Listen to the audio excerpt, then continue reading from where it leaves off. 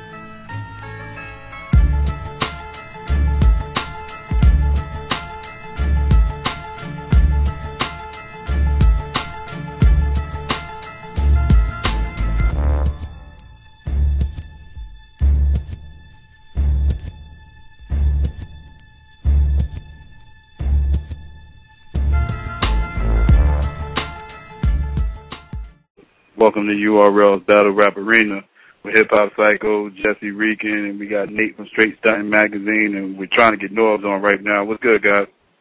Yep. Yo, what up, What up, Nate? What's good, y'all? Chilling, man. You know, this whole Ebro situation came out. I mean, like, go ahead, Nate. Explain the whole story, and then we'll get into it. The Ebro situation. Well, the Ebro situation started on Friday.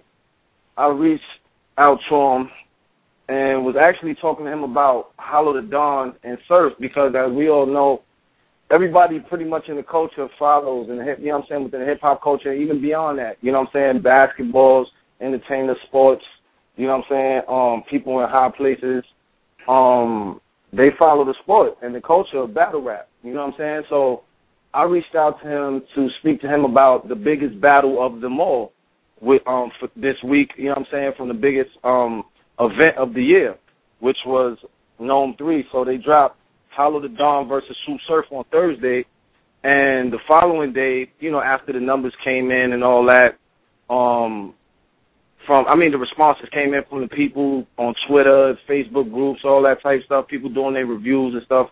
So I was like, yo, let me, you know what I'm saying, let me holler at Ebro and see what's up. You know what I mean? See if he, you know, he got a chance to check it out, because a lot of people, you know, were debating about it. Drake was debating about it with Kevin Durant. So I'm like, you know what I'm saying? I see him on there a lot, and you know, he's probably one of the more powerful people in hip hop in New York City, or maybe some may argue on the East Coast, because he's in the largest he's on the biggest radio station in the largest market on this side of the map. You know what I'm saying? So a person with that influence, I'm like, you know, like, what's up, man? You know, what you think about the battle? And he writes back to me that it is boring and childish. Battle rap is boring and childish. But he also followed it up by making tweets about, I mean, you know, he wrote me explaining that he respects the lyricism or whatever, but it just lacked, you know, some of the things that it lacked, in his opinion. You know what I'm saying? The entertainment value in terms of, you know, because he's in the music, you know, he's in the radio business, so he's more concerned with and in tune with what goes on the radio. So I guess because it doesn't have a beat to it, you know what I'm saying, he really wasn't in tune with the culture. It's more like of a subculture to him, but in its entirety, hip-hop embodies all things. You know what I'm saying? And MCing is one of the 5 elements. You know what I'm saying? And battling at this point of the game is this purest form of the culture. And anybody in his position should have their eyes and ears on everything moving within this culture. So I felt like he just missed the spot, and I needed to make sure that I opened his eyes to that. And not only by doing that, I also opened up the floodgates, you know what I'm saying, with the fans retweeting it, and then you know how that goes, man. It's a domino effect. One person, 2, 3, 4, 5 people retweet it, and then it's opening up. More people's like, yo, what the hell, you know? So they seen the responses, and they just went ham, and then Norbs retweeted it, different ones, and then you know what I'm saying, Norbs jumped in, Norbs jumped in it with me, you know what I'm saying? But a lot of the fans were upset, and rightfully so, because you know this is the culture that they love and cherish. You know what I'm saying? They're so passionate about. That's the reason why you know that battle did in 2 days over 250,000 views, which he was made quite aware of that because he's a man about numbers. You know what I'm saying? He deals with numbers. He's at 97, so they're in competition with Power 105. You know what I'm saying? And they deal with numbers on that station. So over there, they more than aware of what numbers is. So I gave him you know what I'm saying? I gave him that, and you know, so I knew he understood what he would have had to understand what it was about in terms of how powerful this movement and this culture is. Because it's not about now. What they've realized is, and Jay-Z proved it with this whole New Rules movement. Revolt TV is proving it with this New Rules movement, and everybody's jumping on that. But what they realizing now is that the New Rules is that it's about cultural influence. It's not about record sales anymore. And the reason why they say it's not about record sales is because no one's selling records. So it's about cultural influence. And what Jay-Z did was he gave away 1 million albums on the Magna Carta Holy Grail through the app that the first 1 million people downloaded through the Samsung Galaxy, that they would get, the first 1 million of them would get the album for free. So he knew the losses that would be taken through pirating his music. You know what I'm saying? It's bigger than that. They understand this to be a lot bigger than the pirating music. You know what I'm saying? So they got their check, dog. Like, that was paid for before. They got their deposit before that. You know what I'm saying? So by the time we saw the commercials, Samsung had already made their investment in the quote-unquote lost albums that Jay-Z was willing to sacrifice, giving the album away to only 1 million people that downloaded the app, and then the multi-millions of people that those people would give the zip files to. You know what I'm saying? Because I got it. You know what I'm saying? I got somebody sent it to me through my email. I'm assuming y'all got it the same way. It was all over the internet. You know what I'm saying? People listening to it, downloading it, passing it off to this one, that one. You know what I'm saying? But the check was already in the mail. You know what I'm saying? You know. But regardless, the point is that it's about cultural influence, and that's what he did. You know what I'm saying? He proved how culturally, you know what I mean, he was probably the biggest influence in the game thus far. You know what I'm saying? Puff Daddy is doing it right now as we speak with what he's moving with Revolt TV. You know what I'm saying? When 50 Cent has continually done it with endorsements at record numbers. When he did it with, we all know about the Coca-Cola vitamin water thing. You know what I'm saying? So it's about cultural influence. And all of that came from guys that come from the bottom and the foundation, you know what I'm saying, which is, you know, that they stand on, which is hip-hop. You know what I'm saying? Which is the same foundation that battle rap, you know what I'm saying, stands on that same playing field. So Ebro knows numbers. He's a very smart dude. I listen to him on Hot 97 all the time, and I follow a lot of his videos, and, you know, a lot of people think that a lot of what he says is rhetoric, but he's real educational to try to put people up on what it is that radio is really based on now. A lot of people say, oh, he's ruining the culture, he's this and that, but it's a numbers game. You understand what I'm saying? It's a numbers game, dog. It ain't no different than this year coming, they're going to experiment with putting logos on NBA jerseys, patches of different corporations and brands, and you're going to start seeing McDonald's logos on NBA jerseys, Subway logos, HP computer logos, Apple computer logos. Like we're gonna start seeing that. It's gonna look like NASCAR racing in the NBA and in the NFL soon as well. It's about brands. It's about the corporate dollar, man. So hip hop is unfortunately, you know what I'm saying, it got bought out, man. Like the music, you know what I'm saying, the culture was up for sale, you know what I'm saying? And until we take it back in, you know what I'm saying, in our hands, then, you know, then it's just gonna be what it's gonna be. You know what I'm saying? Nobody, and they figure, man, these people are the minority. They're not going to stand up, rise against the corporate machine and demand that they play records that they want to hear. They just going to get in their car and listen. You know what I'm saying? Now Bishop, anyway. My bad. Go ahead. Bishop Durant actually had a pretty interesting tweet about when the whole Ebo situation was going on. Yeah. He was like, why are y'all killing a man for having an opinion? And I wanted to ask you this too. Do you think the battle rap fans might have been too hard on Ebo? Not at all, because what happened was they read a tweet that he put out saying that it was boring and it was childish, and why wouldn't they feel attacked? Because that's something that listen, man, these dudes are waiting. We all wait weeks up to a month for every battle to drop. We checking on URLTV.tv every day. We checking on YouTube. We checking, you know what I'm saying? They checking Norbs' tweets. They checking Smack and URL. They all follow Smack White on Twitter, URL TV on Twitter. They follow all of them, Street Star Norbs on Twitter, to see when is the next battle dropping. So now it's like, yo, Norbs, when you know, they hungry, man. They hungry. And so they ask, yo, when you dropping the next PG? Like, you got to give us something, man. Like, yo, we out here, we starving out here for the next battle, man. We fiending. You know what I'm saying? So they spoon feed them the battles, I guess, in a sense, to build their anticipation for the next one and the next one and the next. They don't want to put out too much at one time because it's only a limited amount of content anyway, because it's only one league. You know what I'm saying? URL's only one league. So if they put everything from Gnome 3 in 1 week, then what will we have left to look forward to? You know what I'm saying? Yeah. What will we have left to look forward to? So they have to space it out. I know sometimes it seems a little like, come on, like, these niggas are dropping battles 3 months later. It's a vault. Now they got a thing called the vault. Huh? To answer Jesse's question, you also got to understand these fans are like, we got like anti-industry fans. We got fans that pretty much is like, fuck the industry. I'm fucking with this battle shit. You know what I'm saying? The industry's whack now. You got a lot of people who think that. So when they see somebody high up in the industry with that strong opinion, negative opinion about the culture that they rep and they feel is the real hip hop that's out here, that's when you're gonna get those type of responses on Twitter and everything. Like, absolutely, right? But you're right. But that's exactly my point. Just to play devil's advocate right now.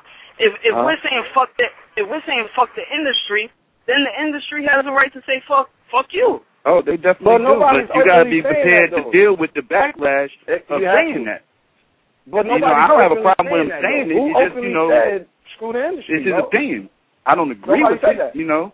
It's his opinion. But like I said, you got to also remember you're going to have to deal with the backlash on saying that too, because a lot of people feel strongly the other end. So when they come at them, you can't be making bold statements and not expect a backlash. It's just going to happen. But nobody on our side said screw the industry, though, Jess.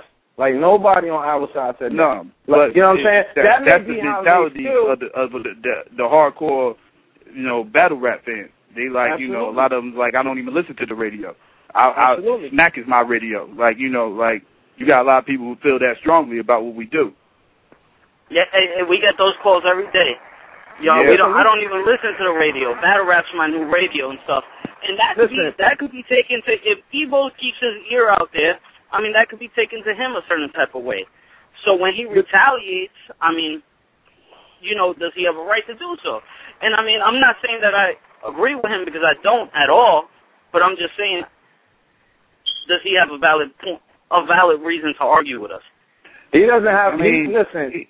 You always got a reason to defend yourself and everything. That don't make your opinion correct. I think he's kind of stuck in his old ways of how things should be ran, how things should go as far as hip hop is concerned. And I think he's a little bit out of touch, and I think those tweets showed that. He's not paying attention. Like I even left him a tweet that he's too deep in the forest to see the trees. He don't see what's going on around him. He's still stuck on his old method of getting hip hop out there and what real hip hop is, and he just needs to wake up. Well, they have a system in place that it's a rating meter system that they actually garner information from the ages of 12 to 65. You know what I'm saying? So within that age group, you got 6 a.m. to 12 p.m. radio that they generate these numbers from. Well, he's attacking, or he's reaching out to the 18 to 34. You know what I'm saying? Year-old market, which is the 7 to 8, 5 o'clock. You know what I'm saying? The 7 to 8 traffic going to work, 5 o'clock traffic coming home from work, which is their target audience, their most important target audience. Everything in between that, they market to the different groups, age groups.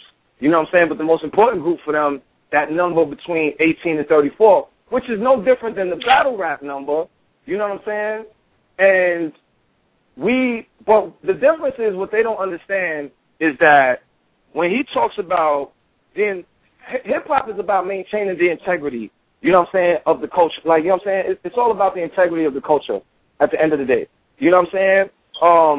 It drives artists to be better than average, you know what I'm saying? And comparing them to the greats, you know what I'm saying, is when they feel like when they first got on and they first decided to want to rap, the first thing that they wanted to do was they wanted to be Jay-Z. They wanted to be Rakim. They wanted to be Nas. They wanted to be Biggest Puffy. They wanted to make, in the South, they wanted to, when I lived, you know, and I lived in Louisville, Kentucky, and like everybody listened to Master P, No Limit, Cash Money. They all wanted to be Baby. They wanted that $300 million deal that, $300 million that Master P was worth.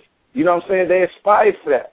You understand? But what they didn't realize is like, what comes with that? You know what I'm saying? In terms of wanting to be mainstream. We in battle rap, I see a lot of the fans say, yo, we don't want that mainstream look. We don't want that. We don't want that. That's going to be where we sell out. You know what I'm saying? And this is the... And to a lot of the fans, Ebro embodies that mainstream type thing. Sellout. Yeah. Yeah, exactly. Yeah. So, but what happens is, what they don't realize is that at the end of the day, you know what I'm saying, as long as we maintain ownership, creative control, they can't take nothing away. You know what I'm saying? When you see Jay-Z drop an album, do you think that it was the labels that made him make that type of record? Or these type of... Jay-Z's one of the few artists that I see make music that doesn't complain after it's over, like, man, I mean, you know, I was just trying to, you know what I'm saying, the radio, like, I see a lot of the mid-tier rappers out of New York, you know what I'm saying, they experiment with those type of records, and it could be a hit or miss. But a lot of the times with the fans, it misses because they're like, yo, why are we trying to sound like the down south dudes? All of them make those type of records. We don't need to make those type of records. We need New York music. So they want that vintage sound. Hey, mate, my bad. I don't want to cut you off real quick, but I got a special co-host on tonight. I know everybody's talking about the Ebro situation, but, I mean, I'm trying to set this up as Summer Madness. Math Hoffa versus Kevin Durant. Math, what's good, man? What's good, man? What's going on? What up, Math? Good, man. How y'all doing tonight, man? You guys feeling good? Feeling good out there? Yeah, cool. I mean, there's a lot of news, man. I mean, there's a lot of things going on, man. A lot of people are, a lot of famous and powerful people are kind of like chiming in on battle rap right now. And I think whether it be a negative opinion or a positive opinion, I think it's good for the culture. Absolutely. Well, I mean, I had a back and forth. Actually, me and Nate with Ebro, and you had one with Kevin Durant. Kevin Durant, yeah. I mean, can you tell us what happened before we get off topic? What happened? I mean, you know, Kevin Durant, you know, love to him and you know, OKC. You know, hopefully one day they'll you know, get a ring. I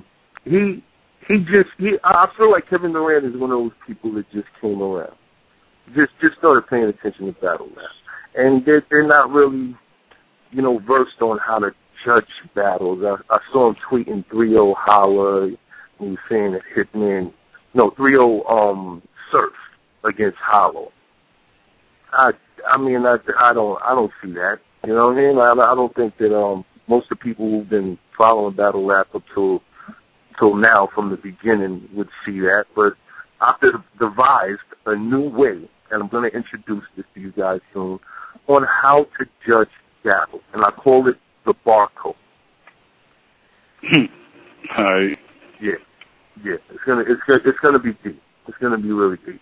But as far as the Ebro and Kevin Durant thing, man, I think it's just good. You know what I mean? Anything that gets people talking about the culture and kind of exposing it to a new audience, like Ebro might not dig it. But the fans the whole Kevin Durant people. Say it again. No, I was about to say the whole Kevin Durant situation doesn't bother me because, you know, he's not scared to put out there that he's actually a fan of this.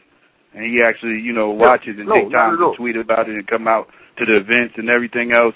You know, but Ebro kind of like dismisses what's going on over here and this whole culture altogether. He pretty much is saying it's a fad and it'll disappear soon in so many words. Well, but I mean, think if that was the case, I mean, how long has battle rap been around? Like, and it hasn't disappeared yet. It's the beginning. I mean, that's one man's opinion. You know what I'm saying? The Ebro is you know, respect the Ebro and what he does. But at the end of the day, if you really want to put weight on who's saying what, when you got people like Puff, who's one of the reasons that you know, Ebro's job exists. You feel me? Is like, if he's down with it, then what do you really weigh in at? You know what I mean? And yeah. It is what it is, bro. I mean, it's people's opinion. I don't think battle rap is boring. I don't think anybody who's listening to the show right now thinks battle rap is boring. So, who cares? You know what I'm saying? That's his opinion. I think in the future, if he had the opportunity to come to an event, I think that he'd have a different understanding of it. He's more maybe looking at it from the outside or something he saw years ago. Or maybe Ebro used to be a battle rapper and he got chewed too many times. And you know, you never know. He might have been a battle rapper on his block when he was a kid and he just got ate too many times. So he had this taste for it. Like, no, I got chewed too many times. It's corny. I can see Ebro as a battle rapper. Definitely. Definitely, I can see him as a battle rapper. I mean, I don't know. Go ahead, no. No. I think if Ebro battle rap, he would sound like Soul Car. What do y'all think? What do y'all think? Oh man, that's some funny shit. I don't know if you guys saw it or not though, but like, you know, the clip was conceded on the Wild and Out with Nick Cannon.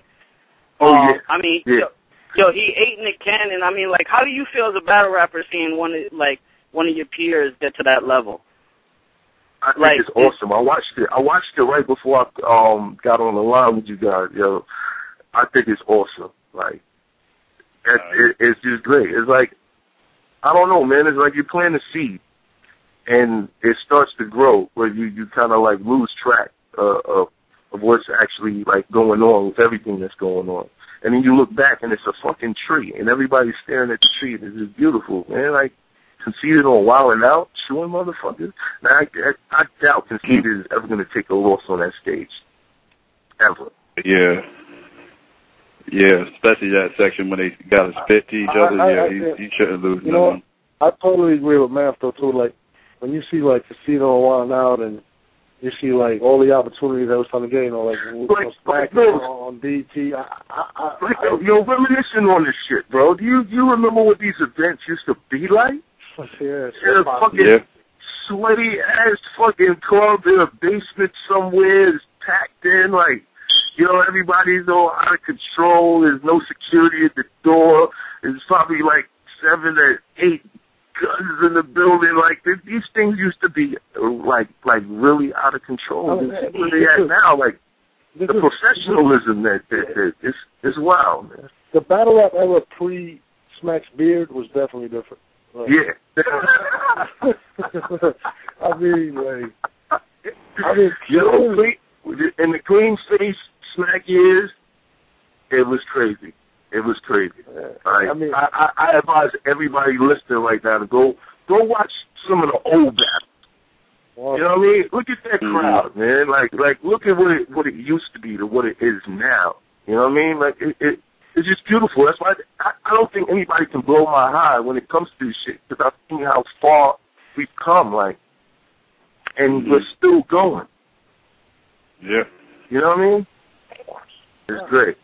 I went from being in a sweatbox to to being in the mainstream, and now it's actually cool for these to be a battle rapper. And now the question is, before the question was, can a battle rapper be a musician? Now the question is, can a musician be a battle rapper? So that's kind of crazy to me.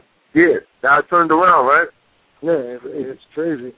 I mean, we've been there since the beginning. Well, Math was actually the person that introduced me to battle rap, so he was there before it, like with the fight for battle and all that. So yeah, way back in the days, North did not give a fuck about battle rap. He cared about music. It was all about music. Yeah, real talk. Math is actually the reason I got into battle rap, because he was the first battle, and I had the misconception of battle rappers can't make music, and he's the one that changed my mind to it, and whatever. But it's definitely come a long way, man. That's why I say, like, what affected me about the Ebro comments was who he is and what position and the impact he has on hip hop. So that's why I kind of took it like, yo, bro. I mean, love to Ebro, of course. Love to Ebro. I met Ebro once or twice. I never met Ebro. No big lip, but love to Ebro. But I don't think that his influence can overpower the influence of the people that love it. Like, I saw Drake in the club. I'm out in Miami right now, enjoying my stuff. I saw Drake at one of the Heat parties in VIP, and his excitement was just encouraging. And he's like, the people around him, they're trying to get him for interviews, they're trying to get him for pictures.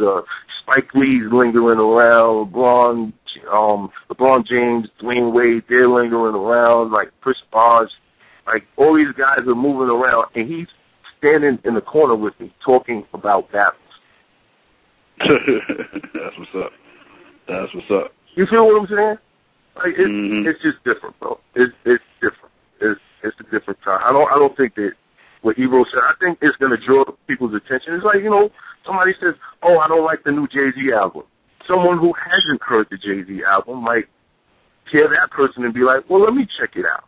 Hey, if you say you don't like the Jay-Z album, you're a fucking hater. That's all I'm gonna say. Yeah, basically. I mean, or maybe you're comparing Jay-Z to Jay-Z. And I think that is the only way that somebody could not like Jay-Z's work. If you compare Jay-Z to Jay-Z, you prefer a certain era of Jay-Z as to the Jay-Z that you're hearing now. Oh, real quick, Matt. You said whose championship party? Because I don't know if Psycho heard, because he was going for San Antonio. Whose championship party was you at? Oh, I was at the Heat. Miami. Miami. Yeah. Rings everywhere. Shout out to Kevin Durant. That's Kevin Durant. I mean, I like KD, but as long as LeBron's in the league, he's not going to win a title. Yeah, Kevin Durant. You know what? And I said Kevin Durant's a Redskins fan. He will always be my dude. I said on Twitter that maybe Kevin Durant should battle me, because then he could have that feeling of being in a ring. You know what I'm saying? Wow. Shots fired. We need some gunshots. Where's Psycho when he could finally experience what it's like to be in a ring. You know what I mean? Like, oh shit. I mean, he said. I seen him when I seen him at No My House. Definitely battle Kevin Durant. Oh, wow. And you know what Kevin Durant reminds me of? I got a cousin named Kevin. He's a good guy. But when I was younger, Kevin used to steal my shit. So I would take almost childhood years of coming back to my block and seeing my cousin Kevin wearing the shit that I had on yesterday in front of all of my friends, and I just take it out on that motherfucker. You know what I'm saying? Like, it kind of looks like him too, Kevin. They're both named Kevin. That's crazy. But yeah, I definitely do that. I mean, I think that would be big. If he had the courage to do something like that, like Adrian Broner. I think that was amazing what he did. His first time battling, and he actually had bars. You know what I'm saying? Shout out to Adrian Broner. I mean, he bodied move. I thought he could move. Yeah, I thought so too. I think he lost to Paulie Malignaggi, and then he beat Mook, so I guess it was a fair trade-off. You know what I mean? He wasn't too nice to me at the event, I'll be honest with you, but whatever. But I don't know. You know, Puerto Rican, these guys in the Midwest aren't used to seeing Puerto Ricans, so it's weird. I'm just keeping it like, man, when you came around my family, they're not used to seeing the brothers, and you know how they treated you. So, you know how that goes. Yeah. I mean, your family, your mom's loves me. Ah, you want to go there? Yeah, I'm going to go there. Your mom's loves me, dog. Loves me. I don't know about the rest of your family, but your mom's, the look that she gives me every time I see her, woo! Woo! We're going to skip that anyway. Anyway, so, fuck you, man. I don't know if Nick, can you save me here right now? Can you save me? But anyway, when I spoke to Kevin Durant... but mom's close, to be honest, like, the moms is cool. But Good's moms is who I'm really after. Really? Word. Tell us about that, 'cause I need to know. Nah, he's going to hate me. He's probably going to try to cut me the next time he sees me, but, because, you know, he's half Spanish. But, you know, his mom's, like, you know. And she could cook, too. That's what's up. So you actually cooked for you, too? Huh? Say it again? She actually cooked for you? Yeah, definitely. Brought me a plate, brought it down, everything. Wow. It is what it is. Anyway, when I seen Kevin Durant at Night of Minute, I asked him, you know, I heard you rapping. He was like, nah, I'm not going to get into battle shit. You know, I'm a basketball player, whatever. So, having said that, you know, his favorite battle rap, I think, is Surf. Oh, is it? Oh, that's a surprise. 3-0 Surf, yeah. I was just saying. I mean, would that be something you'd be interested in? Oh, what, checking out his favorite? I mean, I know Joe Budden. at one point you wanted to battle him, right? Yeah, it's not even me watching. Like, he came out of his state and entered into mine saying that, you know, I'm not too far removed from this shit. Like, I'll still jump in and do something. I'm like, what? Well, then do something. Like, you know what I'm saying? But we'll see what it is. Like, Joey's still out there, you know. That might go down. I told the world I wanted Joe Budden, Cassidy, and Mook for Summer Madness. But well, this is an argument we have all the time on the show, and I mean, I feel like I already know what your answer is going to be seeing your dose battle. But I mean, how do you feel an industry rapper like a Joe Budden or Cassidy will do getting in that ring? Do you really feel like they'll get killed? You want me to say it? Cassidy will get killed. Cassidy, yeah. Joey, I think Joey would actually put up a fight because he's more charismatic. You know what I mean? I think Cassidy, after the first round, will get boring. I totally agree. And then after that, it's just going to be a fucking slaughter. I totally agree. I think him and Reed Dollars will not make the transition. That's how I feel. Reed actually have more faith in than Cassidy. Really? I got more faith. The other way around with me. Because Reed actually has battle rappers. You know what I'm saying? I mean, no killers, though. Nothing can be worse than the ass whooping Jesse just took on Sunday in his battle. I mean. Wow. Oh, yeah. Who'd you battle? Jesse? Did everybody see Jesse new battle? Alcoholism? Huh? You battling alcoholism? Alcoholism? Nah, we're not getting into that. On to the next one. No, we're not going to talk about. Let's talk about Hollow Surf. No, but Jesse, I gotta ask you, Jesse. So how'd you feel about your battle being that it just dropped the other day? You know, people were tweeting at me about it. You know, what's going on? The fans want to know, Jesse. My bad if I disgraced the sport by doing that. That wasn't my intention. That's all I'm gonna say. What did you do, man? It was just bad. It was bad.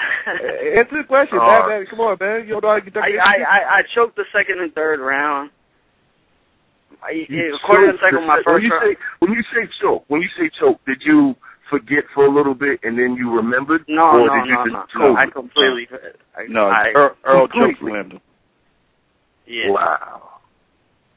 Yeah, and Cycle was tough. And like I lost to a dude. I lost to a dude that wasn't even all right. That's the bad part. But I mean, Loaded Lux your favorite rapper?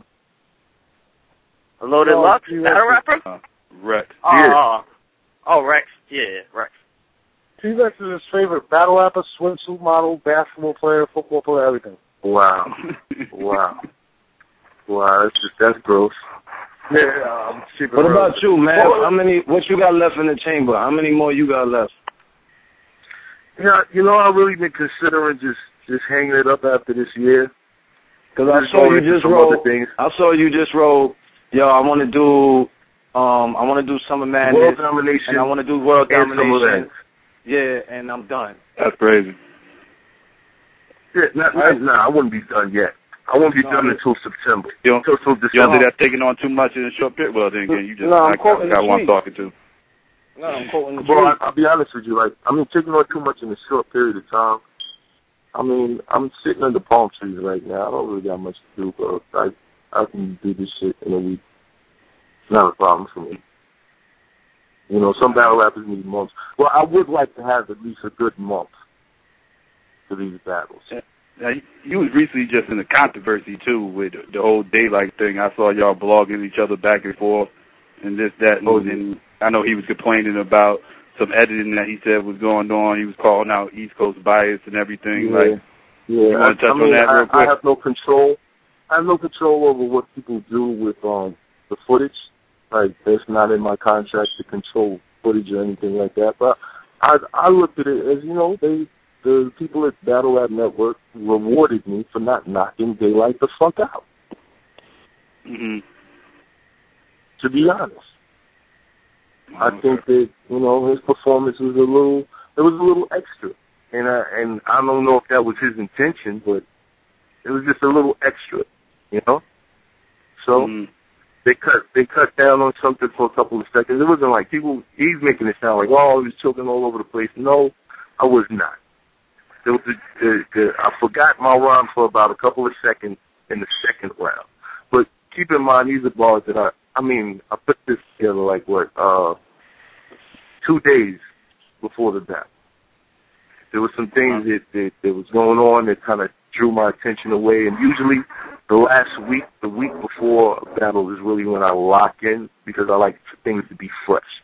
Like when I battled John, and I had the Boston finish lines in the second round. That's because that shit had just happened while I was writing. You know what I'm saying?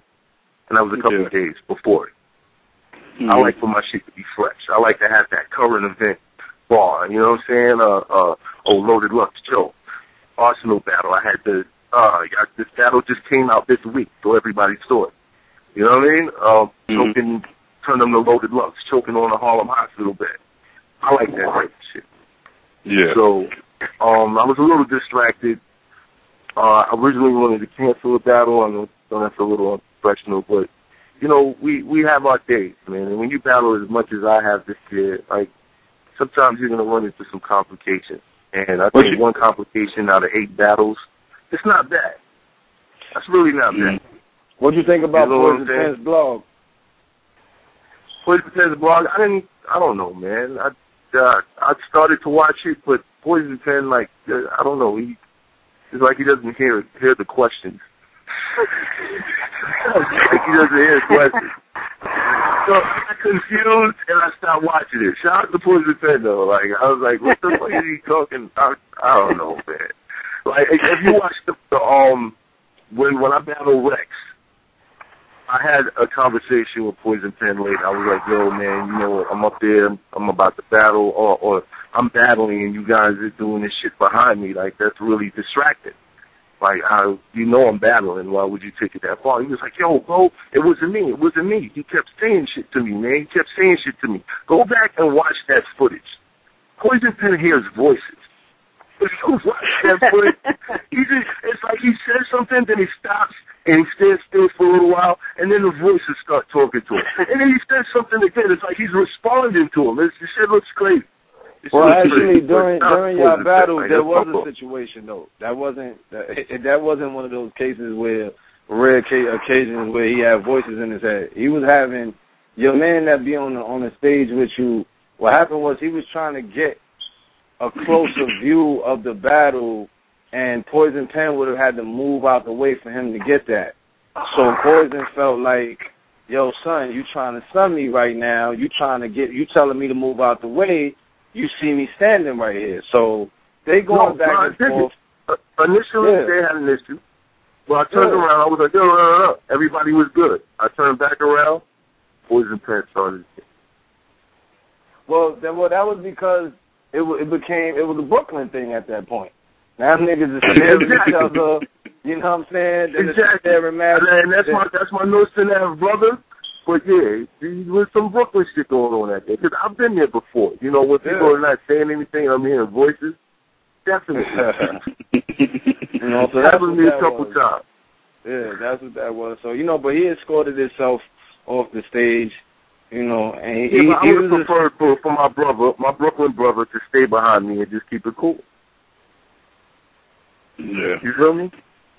Mm-hmm. Did you see those facial reactions in my Marv 1 battle? I need Poison Pen to stand behind me, yo. For real. Yo, what's up with Averb? He's battling Arsenal soon, right? Yeah, a couple of weeks. How y'all feel about that? For some reason, I feel like Arsenal is going to get him, yo. Yo, I feel the same way because I feel like it's St. Louis, so that's the only thing that's like keeping me from saying that Arsenal ain't going to get booed. Arsenal's going to get booed. It's all how he responds to it, because he's going to get booed. Because Arsenal talks a lot of shit about St. Louis. The problem with that is when that footage comes out, if that crowd is overly biased, then Arsenal's going to have so many people on his side because of it. Because there's this whole anti-bullying vibe in battle rap. If someone is performing somewhere and the crowd is being biased or they're being, fucked up towards that person, I think most of the fans will side with the person that the crowd was against. Yeah, I agree. Now, see, here's the whole thing with that battle. This is why I like this battle so much, though, because Verb does best in his hometown. Arsenal does best away from his hometown. I didn't give Arsenal the win over you. I didn't give the Arsenal the win over Clips. I don't think Arsenal's good in his own home. Not good, but he's not his best. He's better away. That's what makes the most. What do you consider it a home game against Hitman Holla? He lost to Holla, though. I know. I said, did you consider that a home game for him? Because if so, then that explains the loss. But it was more of a home game for him than it was for Holla. That's what I'm asking. I mean, considering that when you hear them talk, they always say they don't get no love in New York. Surf was saying before the Hollow battle, he never got no love in New York. That New York niggas always biased against them. The Jersey niggas don't get no love in New York. You know what I'm saying? Because they're neighbors, but they're not brothers or sisters. They're cousins. Distant cousins. New York and Jersey fans. And then he's not even from Jersey City. He's from Newark, which is further out. You know what I'm saying? Mm-hmm. So, the crowd, this is the biggest roar that we heard at Gnome 3 came from Jersey. When they said Hollow to Don and Surf, Hollow got a few cheers, but Jersey, they roared for Surf. Yeah. You know what I mean? Then when he said, is Jersey in the house, it was a big roar. When he said, yo, where my queen, Kid Capri said, yo, my Queens niggas at? And I might have heard, out of 1,500 people, I might have heard about 8 people from Queens screaming. Oh, man. You know what I'm saying? Literally, dog. Literally. It might have been about 8 to 12 people from Queens screaming in that crowd. I was like, oh, my God. This is going to be crazy. I heard Psycho screaming at the top of his lungs when he said Jersey. He was screaming like a fucking 15-year-old girl. Wow. Yeah, but Hollow had the line with the Queens dude when he said, Queens run all you battle rap niggas, the fact smack. Yeah, that was a good one. Well, if you follow the barcode... Are we going to get into the Hollow Surf battle now, or? Yeah, let's do that. We can. What was your feeling about the battle, Matt? I know you ain't think it was 3-0. Nah, I didn't think it was a 3-0. I felt like Surf kind of got the second round. But the first and the third I gave to Hollow. You like one of the first people I heard say Hollow won the first round. Because I think some of the punchlines were overhyped. Some of Surf's punchlines were overhyped. Definitely. But he just started off strong. He started off so strong out the gate. I even counted a free Don DeMarco. I didn't know we were giving those out. That's my man Don DeMarco. But there was a free Don DeMarco in that app. When Surf said, "Oh, how was your man? Where'd you go lay with him?" Don DeMarco. No, that did not deserve a Don DeMarco. Don DeMarco's from Jersey. Really? Nah, he's from Queens. He's not. Nah. But that was a free Don DeMarco. I didn't get that. Well, he started out. He goes off, well, you know he goes off crowd reaction. The crowd went crazy when Surf said it. It ain't come across as good on camera as it did in the building. Yeah, but I don't think the crowd didn't go that crazy, bro. It didn't go that crazy. Yeah, and it was over, and it was still hyped. You know what I mean? Like, are we measuring the volume of the crowd, or are we measuring the depth of the bar? Yeah. I think he goes off crowd reaction more so than depth of the bar. Well, then that's not cool. Then I could just take half of my battle money, half of my upfront money, buy a whole bunch of tickets, and make sure I got enough people in there to make a lot of noise for every single thing that I say. And then what? Do I get Don DeMarco's all night? You feel what I'm saying? Yeah, I hear you. That's why I devised this whole barcode thing, man. I think that everybody, these battles are not judged, but I think that the biasness is allowing people to put people in positions that they don't deserve. You feel me? Mm-hmm. Mm-hmm. I think that if you're a dope rapper, then let's measure your bars. Let's measure your performance. Let's not measure your popularity. Yeah, I'm totally with you on that. So you want to give a little blueprint of what your barcode's going to be all about? Like I mean, scoring system? Is it like a scoring system or something? It's an acronym for a scoring system. Bars, authenticity, reality, creativity, on the spot, delivery, and execution. Barcode. Okay. Well, how many is that? 8? That's 7. 7? Oh, okay. But I think you know, Jersey niggas can't count. There you go. But I think these are the categories in which everything we hear in a battle should be judged under. Mm-hmm. Is there anything you get more points than the other? Like, is the bars get more points than like delivery or? I mean, I don't think that the bars themselves are like the ushers to everything else that we get out of battle rap. Bars are actually lines. That's what a bar is. Musically, a bar is 4 clicks on a metronome. 1, 2, 3, 4. That's a bar. Mm-hmm. Now, in battle rap, bars and the description of bars and what it breaks down to is just a line that hits, something that hits with the crowd. Yeah. It could be a punch, it could be a scheme, it could be whatever, but it's a bar if it hits. You feel me? Mm-hmm. So, when certain battle rappers, they have performances. Some of them, like the depending on their style. You look at Big K versus Rosenberg Raw. Now, Big K has punches. He punches every 4, sometimes every 2. Yeah. Just like D-Magic. Mm-hmm. Now, he doesn't really do personal stuff. So when you're up against someone who might do personals or whatever, there has to be a scoring system for that person also. Yeah. You feel me? Mm-hmm. So, I just figured that I needed to create this so that people can really get like, all right, when the crowd is biased, there has to be a way that you can actually break this down. Yeah. Some people are being fooled by a biased crowd. That's what I think. I agree. How about even beyond the crowd? You got groups of people that weren't there to watch the battle and are debating on it in chat room groups, and they're swearing by an opinion. And ain't seen 20 seconds worth of footage yet. And those people are dangerous. Because I've seen people write shit like, even Hollow said he lost that battle. What are y'all talking about? Hollow never said he lost the battle. But there's motherfuckers typing that type of shit in these forums. You know what I'm saying? Mm-hmm. It's crazy. It's crazy. Just keep it 100, man. Fans, keep it 100. I know you might like some of us more than others. You know, I got fans that ride or die with me. They don't feel like I've lost a battle yet. Mm-hmm. But, you know, you got to keep it 100, man. You got to judge these things equally because we don't want to have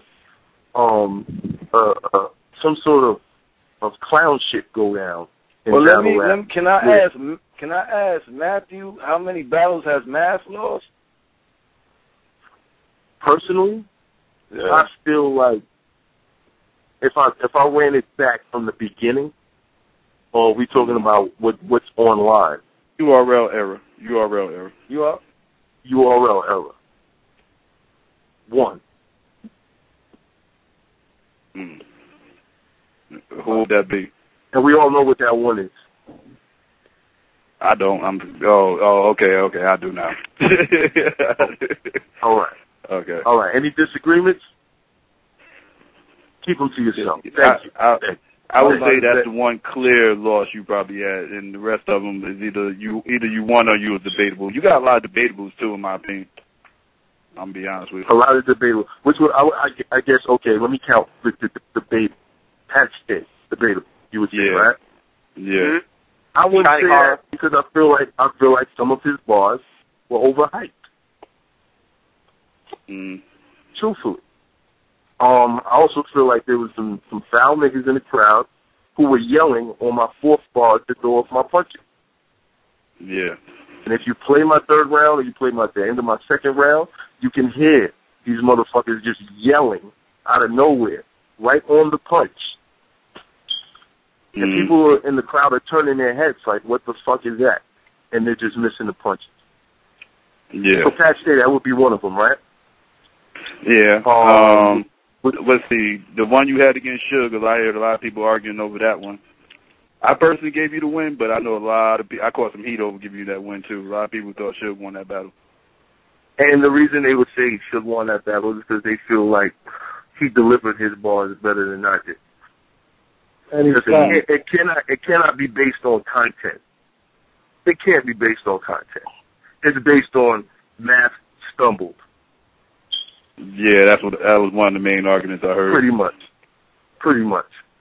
Now, okay, so let's say if I'm giving you a speech about using condoms, and I stumble through my speech on using condoms, and somebody else comes over, he speaks eloquently about going raw on prostitutes, which one do you follow? It depends on who makes the better argument. But I'm just saying, like, if you break down his bars and you break down mine, condoms is having a hard time who has the better writing ability? Condoms is having a hard time selling right now, brother.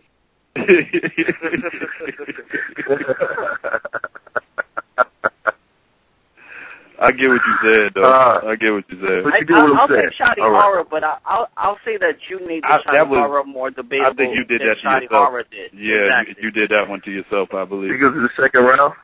Yeah. But you gotta understand. I mean, I saw where you were going with it. That was me just having fun. I wanted to do something new. I know Shoddy Horror. I know how he feels about his battle records and how people that are top tier sleep on him. And I just wanted to give him a nice little jab. Take that. I don't understand the people that says that I choke. That doesn't even make any fucking sense. It's like they're not even listening to what I'm saying in the battle. You just deliberately didn't hit your second round.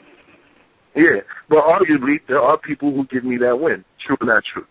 Well, the one that I give you, the battle I give 3-0. I only give the 1-3-0 I gave you, which wasn't a body, but it was a 3-0, was against Arsenal for me. I feel like that was your best performance. Yeah, clearly. That was clearly your best performance. Do you feel like John was a 2-1? No. I didn't like the battle. I felt like you won you edged every round. No, a couple of rounds you won clearly. I said you edged one. I think it was one round you edged. One of them was debatable. I forgot which one it was. I ain't see that battle in a while. I said people say the second. Or no. People say the first. Some people give him the first. But the second and third was mine, clearly. But either way, that's what. But actually, Nate, you're wrong on that one, though. The 3-0 on Marv 1 also is also a clear mark. Yeah, that was a clear one. No, I thought one of Marv's rounds was really good. That it was a debatable round for me. I edged it. I felt like it could have went. Depending, it could have went either way. I think it was Marv's first round. Which round was that? That was the first round. Yeah, that was the first round. I think it was his first round. It was the first round. I thought it was dope. It had to be the first round. It took you his second and third round to break him down. Like, once you broke it down, after that, the first round didn't matter, but it didn't matter because I already heard the first round. If you would have flipped it for the first round to the second round, then I would have been like, yo, he got him in that first round because he absolutely I gotta disagree with you, bro. I felt like that was a body every single round. Like, if you, I said, if you use the barcode and you measure his bars compared to mine, it wouldn't even seem close. You feel me? I think battle rap has to be measured by the skill, the creativity, the originality in it. Or we're gonna have people doing clown shit like Daylight coming out of nowhere. And that's another battle I heard people say you lost. I heard people say you lost to Daylight. Well, I don't go to sleep on stick. I feel like I said some shit to Daylight that had more of an effect than the shit that he was saying to me. I didn't know what the fuck Daylight was talking about half the time anyway. Yeah, I remember you tweeting saying that was the weirdest battle you ever had. Yeah, it was weird. My bad. I like your approach. Go ahead. I always like Mav's approach, honestly, personally, until the jokes come in. Then I'm just sitting there at that point. But I love it until he starts to joke. I'm not a fan of jokes. Well, I actually like appreciate some of you, the bro. jokes he says. But there's people who don't even hear what the fuck I'm saying until I start the joke. Well, you feel me? So for that particular battle, like, with Daylight, all of his antics, I really hated the battle overall because of, it just was like, yo, is this for real? Is this really happening? You know what I'm saying? But when I had the opportunity to actually listen to the bars that you were spitting, it was dope. Like, it was really dope stuff until the jokes had to come in, and I was just like, after that, I didn't care no more. You know what I mean? You didn't like my consequence teeth bars? Nah. Only because I watched a lot of that shit was funny, dog. You see us with them choppers hanging out like consequence? That shit was You know what it is? Hold on. Did Gnome happen before that drop or no? Did that happen? No. That Gnome had dropped like 2-3 days before Gnome. Okay. Yeah. Because I know who was that used the consequence bar in Gnome 3. I heard it too in Gnome 3. Oh. I missed it. Yeah, but I don't remember. But that wasn't the first, you know what I mean? Again, like I said, I mean, this isn't a persuasive essay. It's just an opinion, So, I mean, like, what I was going to say was, like, me and Psycho had the same conversation. Like, we both knew the outcome before we watched the battle. But watching the battle was pretty much like, and it was most of the comments on Unbiased Review. It was kind of like, is there going to be a fight? It just felt like it was going to be a fight. It felt like it was going to be a fight. It felt like it was. It felt like if that battle happened at a different spot besides where it happened, it could have got ugly up in there. You know what? And I'm going to say negative. I don't think that on any stage I would hit Daylight because I understand what I'm teaching motherfuckers. Every time I touch that stage, believe it or not, I'm being a father to some of the people that's watching this shit. You know what I mean? If I got a problem with Daylight, like it's nothing to do things if we got a problem, we could go outside. We just, go 5 minutes around the corner, just me and you. Whoever walk back is that nigga. You know what I'm saying? But nah, I'm not gonna hit this dude on stage, right? Come on, bro. Like, and at this point, like, let's say, okay, YouTube decides to do this fucking battle thing. I'm shaking hands with CEOs and all that stuff, and they're talking about, we're very interested in helping you raise your brand and da-da-da-da. And then I do some shit like that. Mm-hmm. Yeah, I set battle rap back 1,000 years.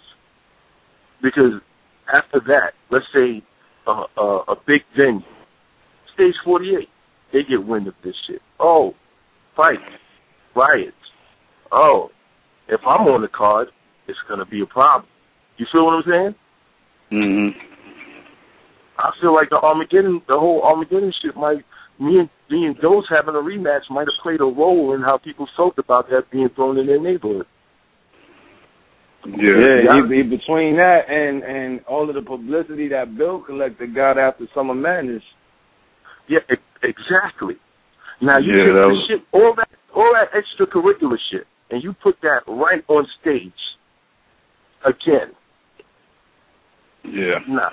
I would have set battle rap so far. I mean, Daylight might not have known what the fuck he was doing, but I knew what was going on. So I had to be the adult in that situation. Simple as that. Mm-hmm. Well, come on. If anybody thinks that Daylight punked me, come on, bro. Just grow up. Water on wash my sneakers off. Jesus washed feet. Yeah. All right. Matt, you want to take a couple of these questions? Yeah. All right. 719, you there? Yo, what's good? What's good, man? Nothing, just chilling. What's good, Matt? What it is? What's going on, brother? Oh, nothing, just chilling. But I'm smoking blunt, standing at palm trees right now. It's good. That's what I'm saying, though. You're gonna you said you're gonna quit after this year? Yeah, after this year, man, I think I'm gonna sit down, bro. Dang, man. I want to see a couple other people grow, and I'd rather, get behind the scenes and push battle rap a little bit further. Because you gave us fans, this year, you put in a lot of work and shit like that. And then, you know what I mean? We're so used to wanting to see you and shit like that. And then next year, you know what I mean? It's done. I mean, but what I wanted to encourage everybody to do, and me taking all these battles, was to speed up the process or the pace of battle rap. And if you look at, since I announced that I had those 4 battles in 1 month and this amount of battles in that amount of time, everybody is battling more frequently now. Yeah. So the fans, whether they were my fans or not, they're getting what they want. Yeah. And that's all I wanted to do, was propel the culture. And were you going to go through and were you guys going to do that fight or what, you and Daylight? Because I had seen a blog and shit like that. There were talks about it, but I'll be honest, I don't think it's even worth it. Like, to be honest, I really don't think it's worth it. I think that might open up a whole new can of worms on people trying to clown battle rap. Yeah, I feel you. Trying to put a bad stamp on the name and shit like that. Yeah. But I wanted to talk. If Daylight feels that strongly about it, but I just wouldn't want it to be attached to battle rap. I wouldn't want it to look like that. Yeah, I feel you, because, I seen you and Daylight was like, I seen your form. He was like, I seen you. He was like, you probably knocked me out. He was like, but you know what I mean? I seen that shit. He doesn't care. That's the thing. That's the difference between me and him. Like, he doesn't care. He will do anything.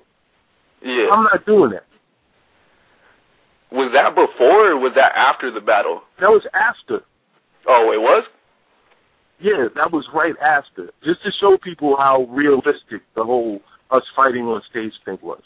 That's what I thought, too. I was like, what?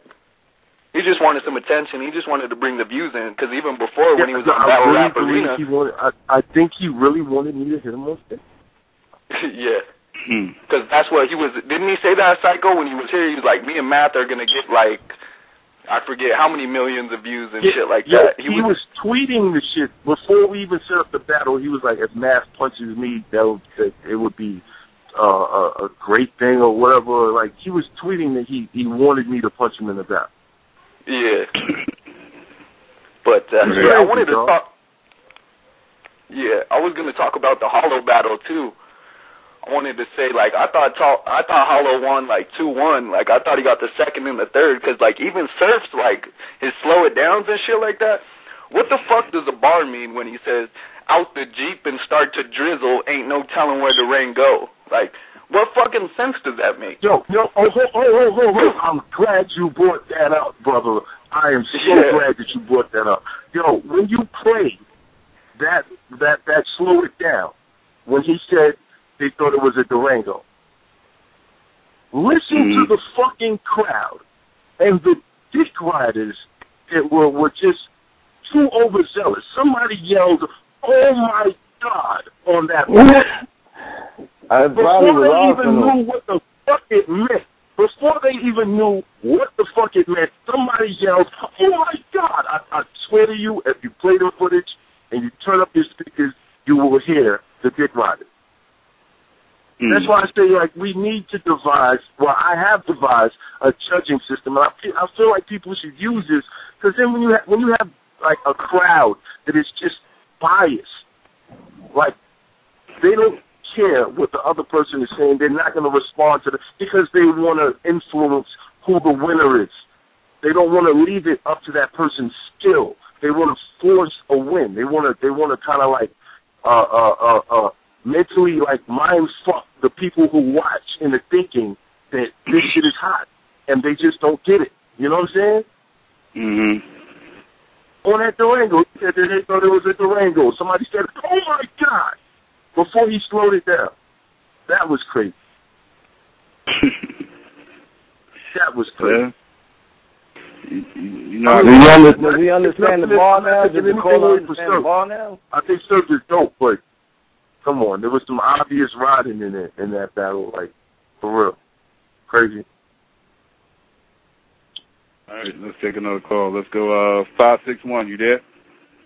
Yo, what's poppin', man? 3-letter man on Twitter. What's good, y'all? Math, Nate in the back, Psycho, 40. Where you at?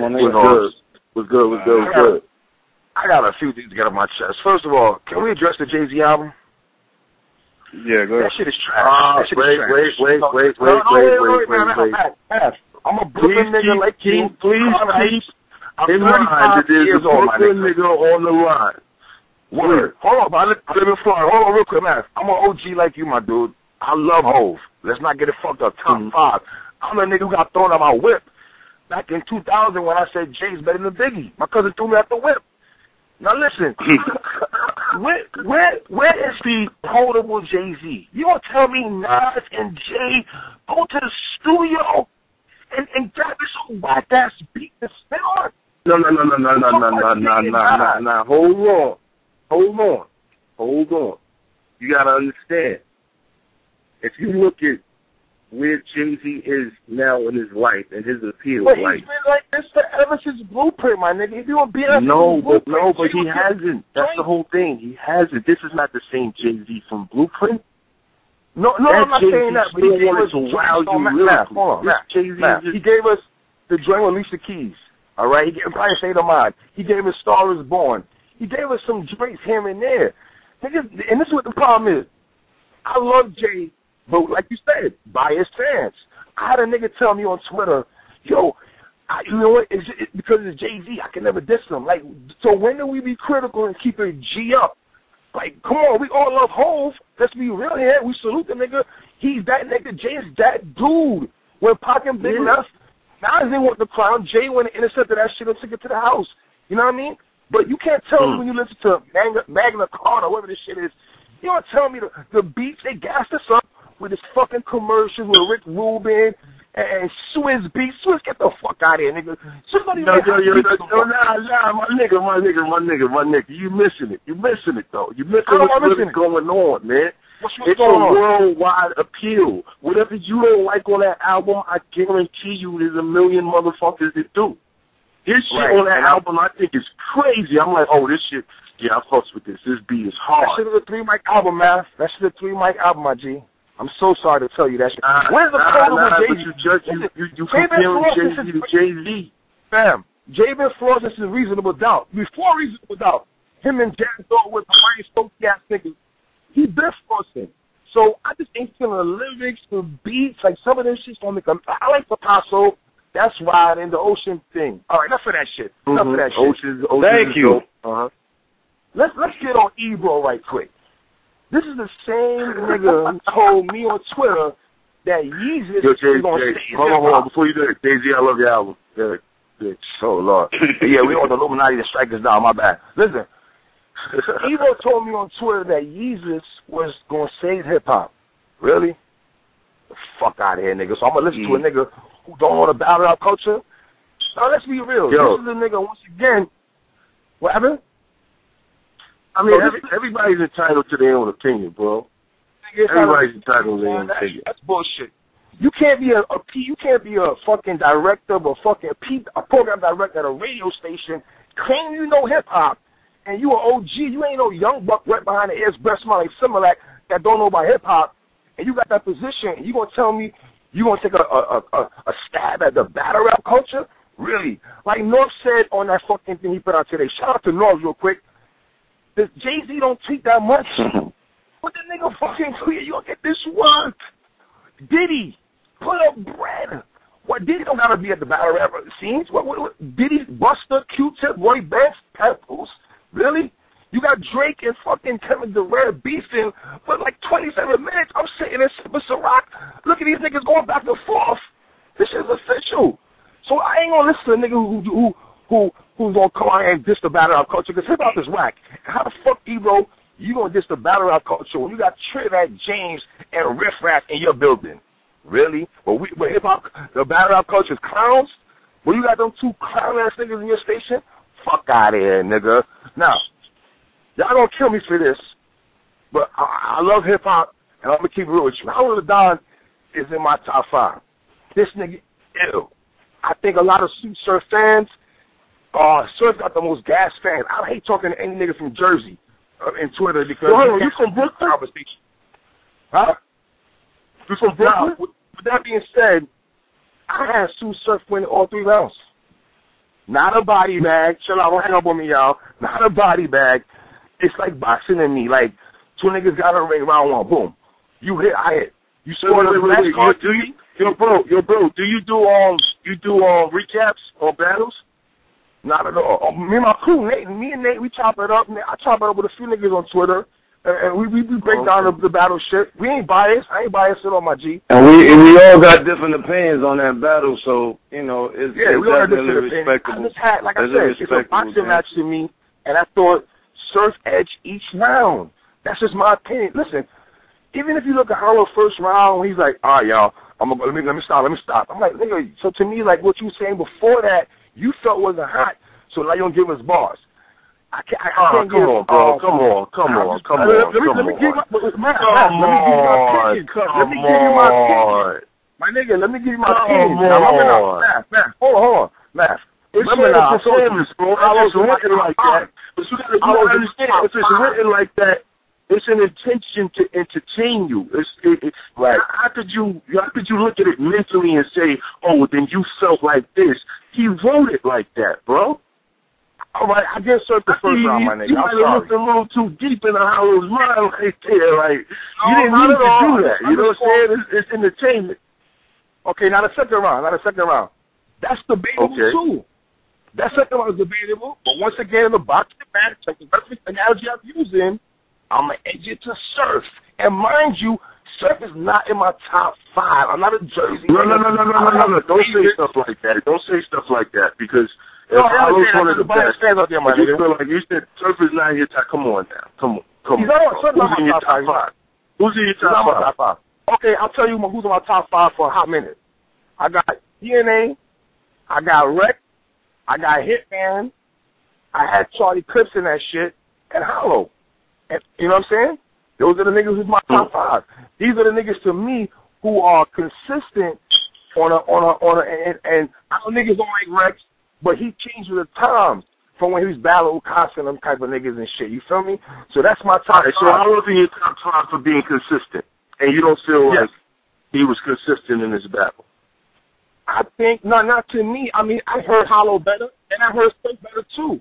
I'm not even sitting up there and saying Surf was that much greater than Hollow. I just felt like a boxing match analogy I'm using. If you scored a fucking judge box, to me, Surf won round 1, Surf won round 2. How are you scoring it, bro? Niggas say, oh, Hollow shit was hard. Did you feel like so explain to me exactly what it was. Like, what, you feel like Surf out-rapped him? Do you feel like he had better bars? Do you feel like Hollow's personals didn't matter to you? What exactly made you give it to Surf other than the crowd? I'm not going by the crowd, though, fam. I'm the wrong nigga that math. I don't do that crowd shit, my nigga. I don't favorite niggas. I don't do that. Like, I'm just telling you, like, bars-wise, I'm going to edit the Surf. To me, I've heard Hollow better. All that Suban Navy throwing and the Detroit shit, we're going to hear that so many times, and it's not like the way he flipped it was that ill. Then you said it before. Nobody's ever used that angle, though. Nobody's ever used the angle that Hollow used. But the truth, that was the angle. The truth. Okay, the truth. You feel me? Like, how do we discredit, how do we take reality? Because as battle rappers, I feel like if I'm battling somebody, I can kill them with bars. I got bars. You know what I mean? Most of these niggas don't got bars like that. But when you hit somebody with some real shit, but it's how you flip the real shit, my nigga. When you're really going in. You feel what I'm saying? You can say real shit, though, my nigga, but how you flipping the real shit is when you doing it, my nigga. If you gonna sit up there and say, I'm a crap, I had this nigga who was pissing in his drawers and shit. You know what I'm saying?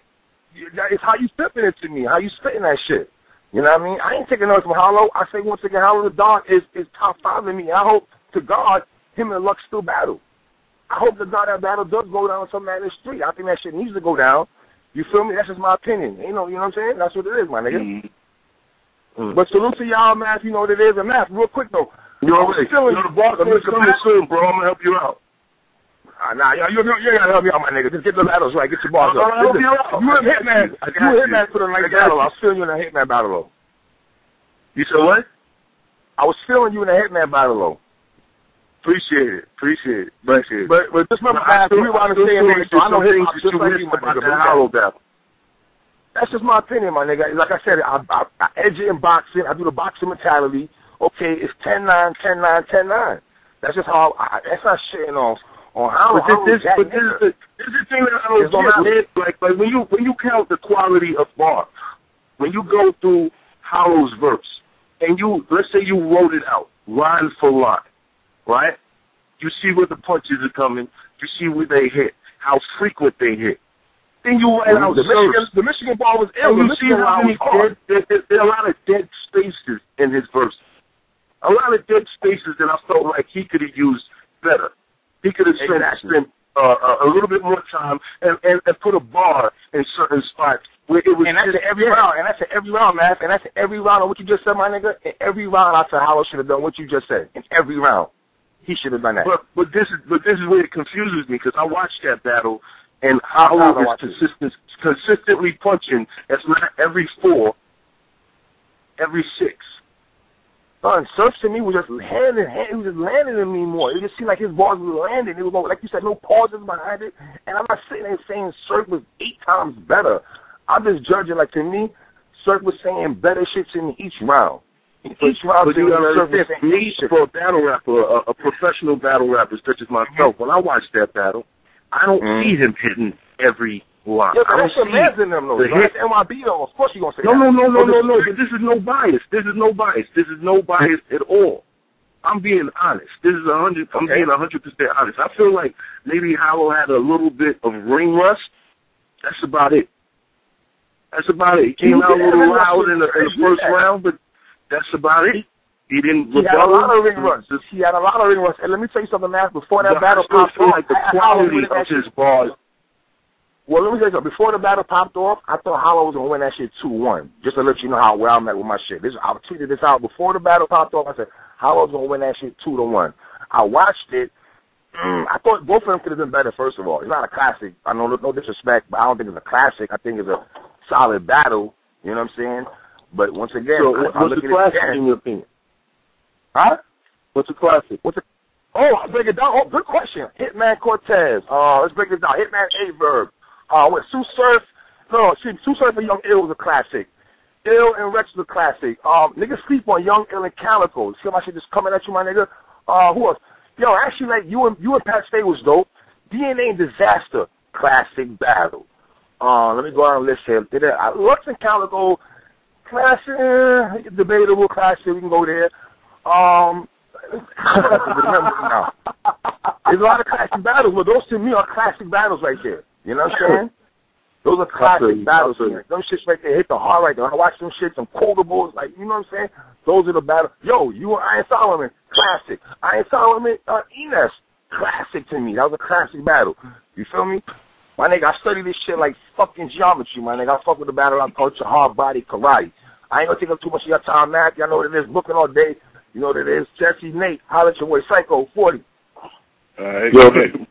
Later. Thanks for the call.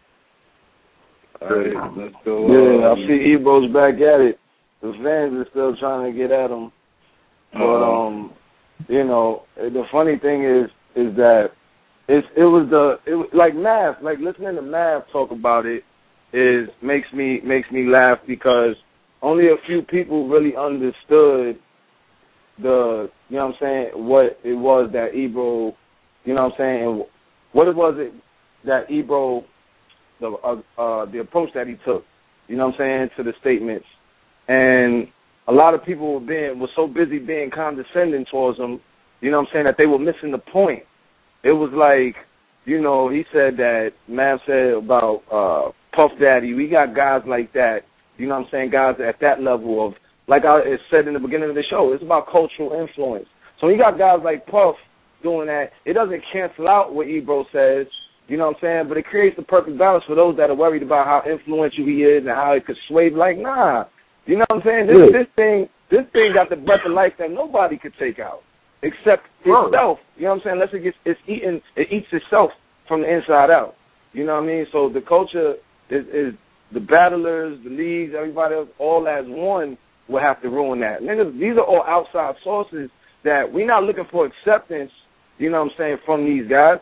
We just want them to, you know what I'm saying, like, y'all got to respect it. If you're a part of this culture, you know what I'm saying, you're supposed to have your eyes and ears on everything moving within it. He just missed the spot. That's all. He both just missed the spot, man, and he's entitled to that. Like, he even said the same thing about Power 105, that look at their target audience is 12 to 65. Our target audience, we're not looking for we're not looking for old people and kids and children. So which is funny because he said the same thing about how it's childish and boring. Old people, boring. You know what I'm saying? Children. You know what I'm saying? You know, childish. Like, it was funny to me. Like, you know what I'm saying? I follow him, so I know how he speaks and what he talks about. You know what I'm saying? A lot of it that was being attacked to him was a lot of rhetoric from fans that weren't looking into what it was. He was challenging the people to say something thought-provoking about the culture that y'all stand for. Don't just be saying, "Oh, he's a faggot, he's a clown." Yeah, if you're saying right now, I think if you really feel concerned about this thing, tweet Ebro and tell him why you love battle rap. Exactly. Yeah, don't tweet him and tell him how he's ruining Hot 97. He already deals with that on a daily basis. That's the reason why he's still there 10 years later. You know what I mean? He's been there since 03, dog. Like, he's been dealing with the resurgence, you know what I'm saying? I mean, the resurgence of younger personalities at the rivalry station, like the morning show. So what did he do? He came from behind the scenes. He came from behind the curtain and came and took the show over. You know what I'm saying? So now he's on the morning show. He knows that Angie Martinez, you know what I'm saying, was in you know what I'm saying, like she was Rocky Rose with Pro Style. You know what I'm saying? You know, and his show. You know what I mean? Same thing with Flex with DJ Clue, the 6 o'clock. You know what I'm saying? So it was like, you know, he understands what he was up against. You know what I'm saying? It's a numbers game for him. So he knows what's up. So that's the reason why he had to, you know what I'm saying, he had to push the envelope as far as he did by challenging artists and New York MCs to say, yo, this is what y'all really want. you know what I'm saying, then go for it. But tell me, if you want to get on the radio, tell me why. What's the importance of you being on the radio? If you play your singles, then what? What's your next move? You know what I'm saying? What's your next move? You know, so with battle rap, it was just him challenging. I felt like it was just a matter of being challenged as, you know what I'm saying, raising conscious awareness, you know what I'm saying, of the people that were making the argument. When you sit down, Math does it all the time. Everybody Math talks to, man, Math literally studying the person you're having the conversation with, like it's a verbal opponent. You know what I'm saying? Because he challenges you to make your point. You know what I mean? He's analytical, the same way that Ebro did when he took that. He threw it out there. I threw it out there as bait. He took it. He threw it out there as bait to the fans. Because and look what it turned into. You know what I'm saying? So while me and him were busy having, you know what I'm saying, while me and him were busy conversing on Twitter, because he wouldn't even respond to the rest of the people on there. He wouldn't even respond to nobody. You know what I'm saying? Because I was the only one at the time. Like, I knew where I was going with it. So everybody else is like, oh, you ruining hip-hop. Oh, yeah. It's like, dog, we're talking about battle rap. He's not talking about his numbers on Hot 97. We talking to him about battle rap, and y'all talking to him about Hot 97. Like, you're not even, you gotta, even if you're going to draw the comparison, give him the battle rap model, you know what I'm saying, to follow, to give the artist game on which how they can do it to make it, if they don't have to sell their soul. He says it all the time, like, yo, don't, you know what I'm saying, like, you know, screw the radio. You know what I'm saying? Screw the radio. I don't need radio. What you need radio for? Get your, you know what I'm saying, grind. Get your hustle up. That's what Smack did. Look what Mav did this year. You know what I'm saying? Mav did that win. You know what I'm saying? The whole thing with the Battle League. You know what I'm saying? Even what he's talking about, even after that, taking this last battle, hopefully, World Domination, Summer Madness 3, and then capping off the year in September or whatever, and then riding off, not even riding off into the sunset, but just getting behind the scenes and being more influential. It's about cultural influence, dog. Man's looking to become more influential in the game because he knows, yo, let me step back and help push forward this culture. Period. Let's push forward this culture. Because guys like Ebro, you know what I'm saying, when he makes statements like that, he knows what's up. He tweeted me and told me that. He said, yo, dog, I know what's up. You know what I'm saying? I understand, like, I respect it. I know it's popular. But nobody was seeing that back and forth from me and him. They were so busy, yo, I'm going to get him to retweet me. I'm going to say something crazy, and he's going to say something crazy back. No, dog. He respects it. He just was challenging. No, but you got to understand. But our battle rap fans, man, a lot of them are overzealous, man. Yeah, absolutely. A lot of them are overzealous, and they just want to get at you. You know, that's kind of what they taught. Get at him. You dissing us? Okay, get at him. That's what they doing. You can't knock them. You know what I mean? I think you just got to give them a guidance. Like, look, if you're gonna get at this dude, if you really want to prove a point to him, instead of dissing him, just tell him why you love battle rap and why you disagree with what he's saying. You know what I mean? Absolutely. And it's funny because I spoke with Norbs off Twitter and was like, yo, dog, they're missing the point. You know what I'm saying? They so busy dissing them and being disrespectful, and I had to make sure, even with Norbs, was like, yo, don't like, you look like you running with a pack of wolves right now. Don't attack him, don't diss him. You know what I'm saying? Because, yo, Norbs went in at first. At first, Norbs was going in, and I was like, I had to, you know what I mean? I had to hit him. I was like, yo, no, chill. Like, nah, this is bigger than that. This is bigger than that. You blending in the crowd right now. You know what I'm saying? We gotta stick out the crowd. You blending in the crowd right now. You know what I mean? So he understood it, like, yo, you know what? Absolutely. You know what I'm saying? So it was about challenging, like, make your point, yo. You know what I'm saying? He's giving you your 15 minutes of fame. Make your point, yo. You know what I mean? Make your point. If we're going to talk about this, make your point. Make it a good one, too. And I know if you would have got involved in the Twitter, I could only imagine the things that you yourself, you know what I'm saying, would have had to say. A lot of the battle, you know, only thing I couldn't get was none of the battlers were really getting involved in the conversation. You know what I'm saying? Smack ended up putting up the picture of he screenshot the YouTube page and showed them, you know what I mean, we got $250,000 in 2 days off that Surf and Hollow. You know what I'm saying? You know, men lie, numbers die. Men lie, women lie, numbers don't lie. And he's a man that deals with numbers.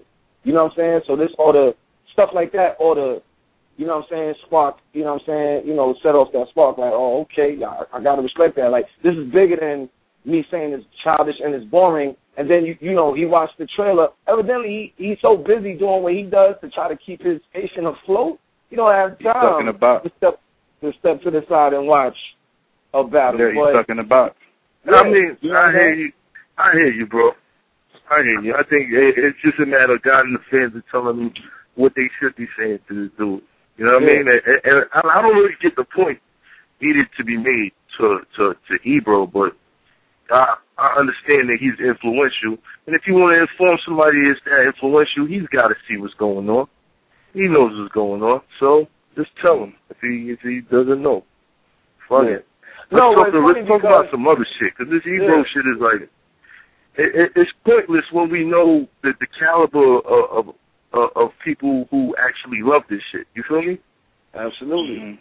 Because what ends up happening off the back of that is that he gets a letter from his boss that gives him a revamped version of Summer Jam that actually has a battle on the roster. And he's like, yo, where the hell did this come from? How did that happen? Because he wasn't paying attention. That's how that happened. You know what I'm saying? No, but to be honest, Summer Jam used to do battles. Yeah, no, but I'm just talking about now. You know what I mean? D Chambers won one of them shits. Believe it or not. You feel me? Yeah. They know what it is, man. They know what it is. Come on. You don't take another call. The Hall in New York City.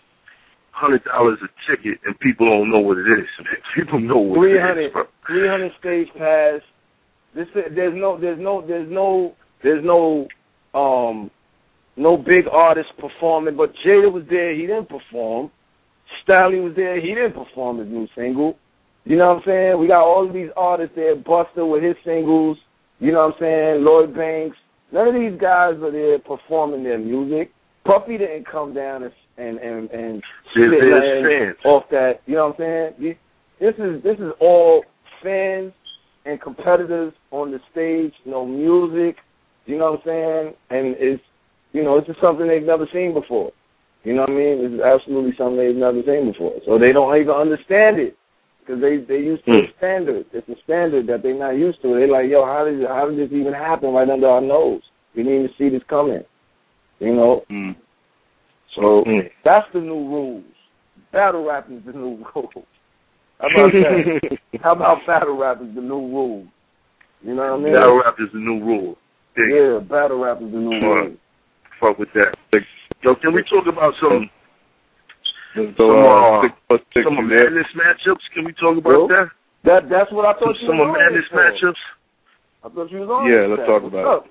You talking about earlier? We were talking about why the Math Hoffa and Murder Mook battle made more sense. Not on Battle Rap Arena we wasn't talking about. We were talking about it off cam. Me, Flashlight Louie, and Widow. We were talking about why Murder Mook and Will actually said it. Why Murder Mook and Math, and Louie said why Murder Mook and Math made more sense than Sue Surf and Murder Mook. So I'm asking tell me why. No, you tell us why. You tell us why. I can give you 12 reasons. We just need one.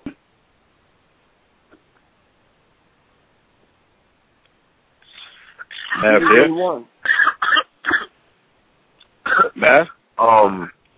Yeah, I'm here. Let me see. Yo, I mean, come on, dog. Like, who really wants to see stuff from Murder Mook? Like, really? For real? Nah. I think there's just an undeniable history between me and Mook that, you know, we just need to settle shit, man. Just to settle shit. I think after this year, Battle rap is going to become huge, and you're going to see a lot more of all of us. And this is something that we need to just push it over the hump. You feel me? And there's a lot of things I want to get off my chest. There's a lot of shit that people don't know. You know what I'm saying? Mm-hmm. There's a lot of misconceptions out there, like, on how a lot of these things happen. And I feel like, you know, we just need to get it off our chest. I know when I first stepped into this shit, I wanted to be the best. I already knew I was the realest, but I wanted to be the best. You feel me? And I felt like I was ducked by the people who claimed to be the best. And Mook was definitely one of them. Now I still got that goal.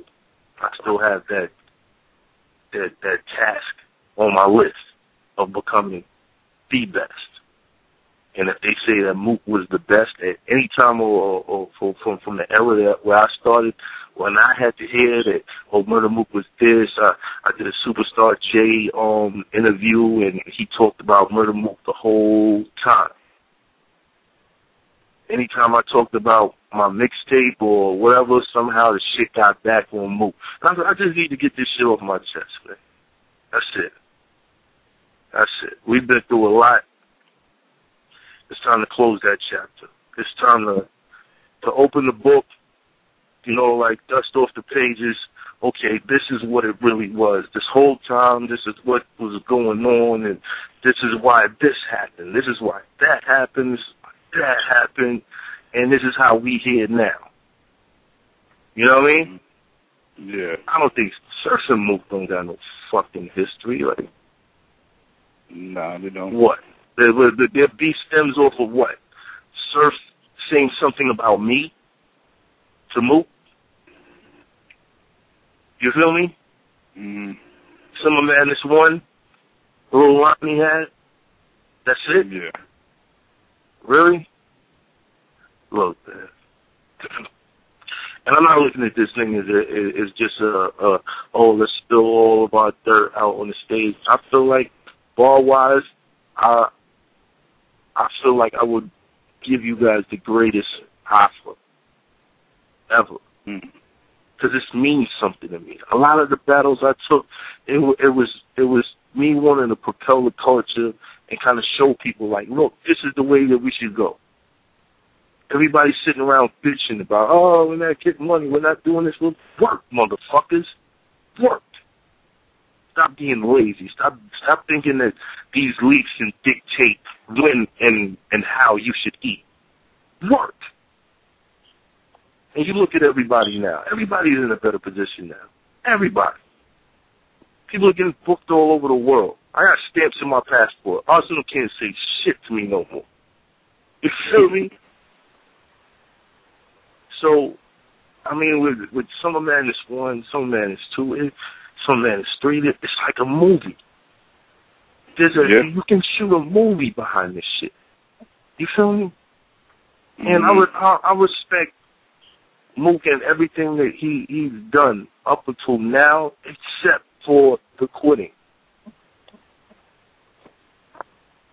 And being one of the guys that carried it from that era to now, I just got a lot of things to get off my chest. That's all. That's all. I think these rounds are going to have to be like 7 minutes. 7 minutes or something. Like, at that battle, when that battle happens, these rounds are going to have to be like 7, 8 minutes. You still confident that battle will happen? Well, it's destiny. It is destiny. Down to the fucking syllables in our names, this shit is written. It's crazy. Alright, let's take another call. Let's go, I kill Surf. I don't got a problem killing Surf. Let's go. 646, you there? Yo. Yo, what's good? What's going on? Psycho. 40. Where you at, Jesse? Jesse put the phone down. No, Nate, where y'all at? Y'all not there? What up, my nigga? Nah, we here, man. I'm here. What's up, man? Yeah, I'm here chilling. What up, man? Who is? What's good, bro? I don't do 646. We don't do numbers. We do names on here. What up, 646? Who is this? This is the Oscar Smith guy. What up? What's up, fam? All right. Yeah, what up? What's good? Yo, Mav. What's good? Yeah, I've been a fan since I was a shorty, watching Rap War 1. Sneaking watching it. Wasn't supposed to, but that was my thing. Wow. Thank that you, was bro. my thing. Thank you. Nah, thank you, dude. Nah, thank you, man. You made me appreciate my name, though. Real talk. When I saw the credits at the end, I was young, like, man, I hate my name. I see this brass dude with bars destroying cats. I'm like, yo, he got the same name as me. Ever since then, I was embracing my shit. Yeah, but nah, that's what's up. That's what's up, man. That's what's up. Yeah, sir, that's real talk, though. But seriously, I don't like Hoffa. I want you to go back to Math or D-Quan. Like, you know what I mean? Hoffa is when you battle Calico. Math is when you battle D-Benz. You know what I mean? Like, you see the difference? Or D-Quan, like, back in Rap War 1, destroying everyone. I can't go back, bro. I think my next step is I'm going to just change my name to Hallelujah, and I'm going to wear white every battle. The fuck? Nah, man. Oh yeah. Touching on what you said, Matt. You said, yo, if I gave a speech about wearing condoms and I slip up, as opposed to a brother speaking eloquently about penetrating vagina raw, I would still go with you. Once you say, well, you have sex with this woman and she's dirty, your dick falls off. That kills everything that this eloquent, articulate speaker got to say. Exactly. That's what I'm saying. Once you say that, there has to be a point where you measure what's actually being said. You know what I mean? Otherwise, Arsenal has never lost a battle. That's the case. If you don't give a fuck what's being said and you just care about how a motherfucker's rapping and if he's a rappity rap nigga, Arsenal has never lost a battle. Nah, well, we all know that is true. So. Exactly. As far as this Ebro situation, though, and people then start rocking with Power 105. With Hot 97. It switched over. They made the switch to Power 105. I think hip hop was on a decline ever since. To me, ever since people allowed fucking Nelly to battle KRS-One, and it was like no backlash and no like now it is towards Nelly. That's to me, and that opened the floodgates. Check it out. I have nothing against Hot 97 because they actually took the time to sit down and do a story with me and interview with me and T-Rex. Yeah. Peter Rosenberg and Cypher Sound.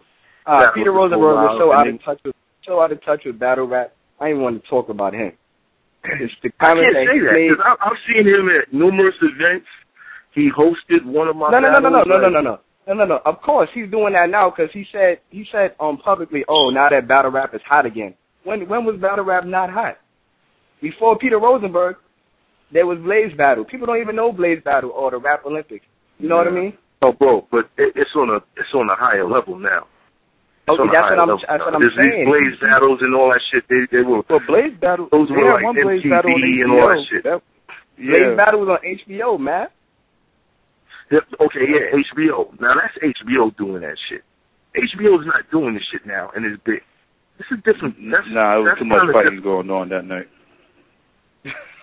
They got completely turned off. Like I was there. There was mad fighting and shit going on. It was like, this is the last time we doing this.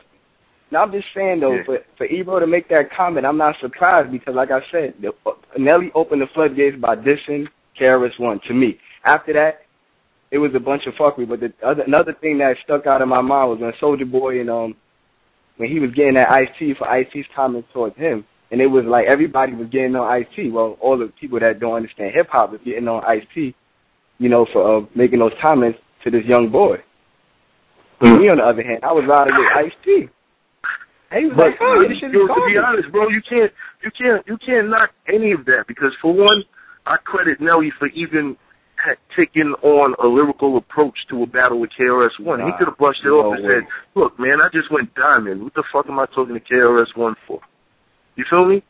But he decided, I'm going to go on wax, and I'm going to actually record something. I'm going to do it the hip-hop way. And it actually, whether or not it was right for him to say or even think that he could battle with KRS-One. Nelly introduced a lot of people to KRS-One in doing that also. Okay. But at the same generation time, that didn't know who KRS-One was forced to look him up and figure out why Nelly is taking the time out to talk about him. Who was this generation? Are these people still tuned in to KRS-One? Who is the generation you speak of? You got the people generation of you got a Nelly young fans, generation because that I don't think that anybody who was a KRS fan is a Nelly fan. Oh, of course you not. got people that listen I'm to this definitely show not right Nelly. now who probably don't know who KRS-One is. It's sad, but possibly true. Hold on, like, wait, what? What'd you don't say? be surprised, son. You'd be some of these surprised, dudes bro. Be fucking my head up. He'd be like, I don't know You who said that people is. that listen to the show don't know Chris? I wouldn't doubt it. I wouldn't doubt it. There's a couple that don't know who he is. Yeah, those Matter people, of I fact, don't Because you got to remember, we deal with a lot of who new age. KRS-One is. We deal with a lot of new age hip hop fans that don't do their history. Like yeah, to those them, are the people I to don't them, like. they don't go like no further back than Tupac. And to them, then they probably wasn't even alive when he was still doing what he was doing. I mean, he probably wasn't even alive. Bro, you don't understand. When Some of these fans grew up on Soulja Boy. yeah, exactly. What? That's what I'm saying. You got You feel me? They were 9 years old. They heard Soulja Boy. They turned 10. They got his album. They turned 12. They got his second album. They turned 14. They still following him, and they're watching battle rap. Yeah. And those are the people that those are the opinions that don't matter. Then if they over here talking about Soulja Boy is God or Lil Wayne is the best rapper alive, like those opinions matter? I mean, whether it matters to you, that's the question. Yeah. That's the question. Yeah, because everybody has an opinion. Is which ones hold more weight? And no, I wouldn't. Me personally, that person's opinion wouldn't hold with so much weight. That's just me, but you know. I'm just saying, like, hip hop is becoming but believe it, that is the majority. It's changing, but that is the majority. The majority is what, like the majority of people who listen or pay attention to hip hop right now, like, they're not up on everything that happened in the past. Yeah, I know. That's why we have that's growing up right now. They don't know none of that shit. Even the artists that are out right now, music is so far removed from, well, at least hip hop that's on the radios or promoted or whatever. It's kind of far removed from what hip hop was. I know. That's why we got Trinidad James, we got Riff Raff, and Lil B for that. And these people, Ebro, push these artists. Well, they're doing their jobs. Now, if you really want to get deep into it, there's a reason why a lot of these guys are selling, and the things that you and I would like to hear on the radio are not. It's all about business, bro. And if you're not selling something in your rhymes, or you're not selling a lifestyle that generates some sort of stimulation in the economy, then most likely you're not going to be on Hot 97. You're not going to be on a lot of these radio stations. If you want to keep it 100, if you really want to get deep into it, you know what I mean? Mm-hmm. So let's just appreciate what we have. Battle rap, lyricism, you know what I mean? People that think when they listen to lyrics. Yeah. That's beautiful. All right. Thanks for the call. Let's go 908. You there? Yo, Battle Rap Arena, what's good? What's good, son? Battle of the year, Matt. What's good with you, brother? What's good, bro? What's good? I appreciate that. What's good? I'm chilling. No doubt. I mean, y'all pretty much talked that Ebro situation to death, so I just got a few battle questions for you.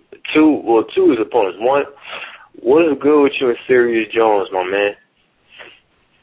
Yo, Sirius Jones, I don't know if he had nightmares about me or what it is, but it just seems like he wiggles away. Every time I try to get him for another battle, he just wiggles somehow. They say he's like out of there. I don't know what the fuck it is, bro. Like, I thought it was for sure. We battled in the Fight Club years ago. Yeah. I don't know if you knew that. We battled in the Fight Club. It was my first battle. He was on, I think, his fifth. for his battle run that he had. He used that multiple choice shit. It will be after 3 rounds. I felt like I whooped his ass the first 3 rounds. Yeah. I can tell the story right now. Like, the first thing I was a knucklehead back then, so I saw the first battle, and they had these Fight Club towels, and they were throwing the towels at the niggas that was battling, because they didn't like the battle. So niggas is rhyming in the towels, like smacking niggas in the back of the neck. I wasn't feeling that shit. So when I got up on stage, so they had it in like they didn't have it in the regular Fight Club spot. They had it in another spot. I took the mic from T and I said, look, any one of you motherfuckers throw a towel up here, I'm going to jump in this crowd and I'm going to fuck you up. So I started to have some words with a couple of guys in the crowd, but that was it. First 3 rounds went, I was fucking him up. They decided they wanted us to go overtime. Now, as I'm going into my overtime verse, the dudes that I had a problem with started yelling, making noise, like just being disrespectful. So I stopped and I addressed them. Started again, they did it again, I stopped, I addressed them. He took the mic from me and said, yo, you forfeited your bill. You're supposed to be rapping for the judges. I'm like, if that's the case, tell these niggas to shut the fuck up. They gave it to Jones. He just said, hey, he's sick pimping and he blah, blah, blah, see, see, oh, you bro, and that was it. They gave him the win. Yeah. I felt like I got robbed, but it was all good. Now, this rematch shit, I don't know. He's just fucking running. Like, I don't know what it is. I think he really wants to battle John. Get the fuck out of here. For real? Yeah, I really believe that. He wants to battle John. Yes, even though he's fronting like John doesn't deserve it, I think he wants somebody that he has an angle on. And he knows if he steps in the ring with me now, I will rip his head the fuck off and toss that shit on the balcony. He doesn't have the bars to stand in the ring with me right now. He doesn't. He doesn't even understand the format anymore to stand in the ring with me right now. And I've done this 8 times this year. So I got to jump on a lot of people. Yeah, you definitely should be warmed up by now. That's for sure. Word. Let's go. I'm warmed up. I'm warmed up. Let's go. 917, you there? Yeah. Yo, what's up, Battle Rap Arena? How y'all doing? Yo, what up? What's good? What's good, man? It is Jacob from Bushwick, man. What's good, man? What it is? Did we lose him? Yo, what up, Cole? Oh, we lost him. Yo, shout out to my nigga Zilla, man. I don't know if Zilla's on the line, but shout out to my nigga Zilla, man. That's the graphic designer, man. That got battle tested, looking so good in Straight Stunt magazine, man. Zilla. Shout out to Zilla. That's my guy. Yeah. Shout out to my bro, man. Zilla, man. Good. That's what's up. He responsible for putting that math article together. Hello? Yeah, what's good? Yo, what's good, everybody? What's good, Hoffa? What's good? What's poppin'? Ain't nothing, man. That caller, man, like, I think 4 callers back or whatever, but he was saying Sir 3-0. That caller, I feel like that nigga doesn't believe anything he says. I feel like he just calls up here. I feel like he just wants to be opposite man all the time. Because the stuff that he's saying doesn't even make sense. Because, alright, I might be the youngest, I'm one of the youngest, callers and shit, but like, for you to sit there and be like, oh, I hate hip-hop and things like that. Like, my nigga, don't you remember when the rock heads, when like the Beatles fans was looking at fucking NWA or what is this rap music? That's our holy grail. That's real. You should have called up when he was up here, bro. He couldn't get on. Screw that nigga for I mean, it's crazy, man. I mean, some people just love to hate. Surf did not 3-0, Hollow. His bars went on better than Hollow's. And I feel like he just had a lot, the people just have a lot to say. And sometimes they just need to, instead of just, saying what they want, they need to say the truth. And I don't know about, I think Smack needs to really reevaluate things, try to find a better way to, I guess, to get people situated, because that was the only time in any event where I actually feel like there was something that was truly biased. Like, that was, the Surf and Hollow battle was really lopsided. Like, for real. Yo, you ever saw Math Hoffa versus Calico? Yeah. Oh, that was some bias. Yeah, I know what you're talking about with the bias shit. Yeah, that shit is crazy. It is crazy. It is crazy. You can't stop people from buying tickets. And it's, I was about to say, how do you prevent people from buying? Yeah. I wanted people to stop buying tickets. You can't call somebody out. Like the guy that, if it was possible, the guy that screamed, "Oh my God," when Surf said the Durango shit before he slowed it down. Because nobody knew what the fuck it meant until he slowed it down.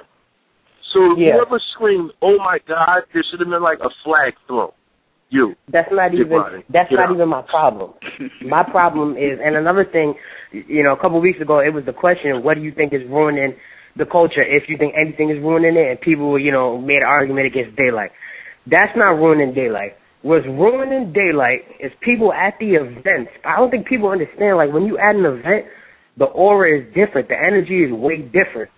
People are going on Twitter like 5 minutes after the battle that they just saw, that they just witnessed in person, and giving like definitive, like, oh yeah, this man got killed, that man got killed. I knew from the jump that even if Surf did win, it wasn't gonna be how people were depicting it on Twitter. Like for 4 days, it was I hate Hollow, like, charade. Like, well, are people serious? Like, y'all was going on a witch hunt for Hollow, making up fake quotes talking about, he said all this, he felt like he lost. Said it's niggas not went true. on a witch hunt for Hollow. Like, for real, like, they did the same thing with B Magic. Remember, they was like, yo, Tay-Rock killed B Magic. Are you what? Like, did you see that battle? Like, how did you give Tay-Rock a round? That's just real rap. Is be there live and contest some of that shit. You know what I'm saying? Because I mean, especially like like battling Dot Mob members, that shit goes down like immediately, like right after you battle them. Like on Twitter, there's like 20 motherfuckers from Harlem just tweeting, "Oh, it's a body bag. Oh, every round. Oh my God!" Like, come on, bro. Like, you can't stop that shit. People are gonna be biased. Absolutely. It's just what it is. You know what I mean? But the only thing that you can do is follow the barcode and see what it actually is. You know what I'm saying? I'm gonna introduce the barcode in like a day or two, just so that it can be like some sort of scoring system for this shit. Wait till you actually see the battle before you judge it. That's what I tell everybody. Yeah, that's another thing. Because you know what? When I battled Hitman Holla, regardless of how anybody feels about this shit, I feel like I beat him 2-1. I feel like he had a lot of enthusiasts in the front row who just decided that they were going to ruin the battle for me, and they started running their mouths. There were people on stage joking and laughing and walking back and forth while I was performing. All types of stupid shit was going on. But I feel like I beat him 2-1. Now, when I see some of my peers go on and, tweet that it's definitely this or this is what happened, like, it is disturbing, but everybody's entitled to their own opinion, bro. You know? Yeah. It is what it is. You just gotta wait till people see the battle, and people who know bars or, the people whose opinions you can trust, they'll let you know what it is, man. But biasness, that's never gonna stop, man. Some people just prefer other people to others. They're fans, and to prove that they're fans, they show a little bit of biasness towards their favorites. It's understandable. Surf is one of the favorites. So, it is what it is. I think the Surf and Holla battle is more of a testimony of what happens when people haven't seen you in a long time. These fans kind of move on. You think the expectations for Hollow too high? You think, like, the fans put too much expectation on him?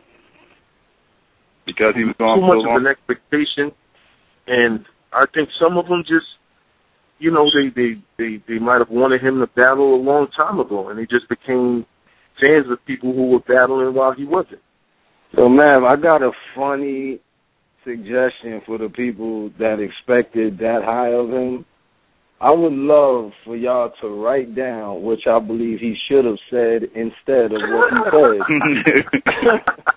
I challenge y'all to write down. I was talking to Nate about all this. Definitely. If people that's put something this that kills me. When kind of somebody says, I feel like this person could have did better. How? Do you have bars for him? Like, you know what I mean? Like, what do you? How are you judging If people put this kind of expectation on Hollow, imagine what Lord Lux is going to have to go through next time he steps in the ring. Like, they got Lux on his unworldly pedestal right now, to where, like, I don't know how he's going to top anything he did in Some Madness 2. Like, how does he top that? Like, Yo, Mav, this is a funny. They say that he's been out for 2 years, right? And he got the battle 2 months ago, right? And this isn't about just writing random bars, because you have no idea who your opponent is while you're away. You only start to prepare, like you said, you start to prepare the week of, correct? So you know who your opponent is, and you want it to be fresh, so you prepare the week of. Now, when you prepare for your battle, you prepare for your opponent, because this is a different time. You have the opportunity to prepare for your opponent. They distinguish the difference between now and then. This isn't the Smack DVD era where he had 2 years to prepare to come back and do what they did in the Smack DVD era. He had 2 years to write bars, but not to prepare for a particular opponent. In this sport, you have the luxury of knowing who you're battling. Now you have to create angles for the opponent in front of you, which is what people like you do. Every battler that you battled, did you not take a different approach to each battler? Like, for instance, of course, Chilla is a scheme guy. I can't speak for everybody. No, absolutely. Because I was about to use the example of Chilla Jones' schemes that can be used against anyone. You know what I'm saying? B-Magic is punches. That can be used against anyone. You said Big K earlier. He's punch heavy every 2 to 4 bars. He doesn't use any personals. So they don't particularly have to use angles against certain opponents, because if you listen to some of their battles, you could take away their opponent, substitute it with another opponent, and those bars would have still worked against that other opponent, because the angles weren't directly, you know what I'm saying, for that particular It's not opponent. personalized for that. It's not exactly. It's not tailor fit for that. You, Hollow, Surf, certain ones, you know what I'm saying, Hitman, Verb, like certain ones tailor. I don't want to leave nobody out, but certain ones tailor their bars, you know what I'm saying, and write their bars tailored for their opponent. Specifically. You know what I mean? Specifically. So really, he didn't have 2 years for that. He had 2 months for that.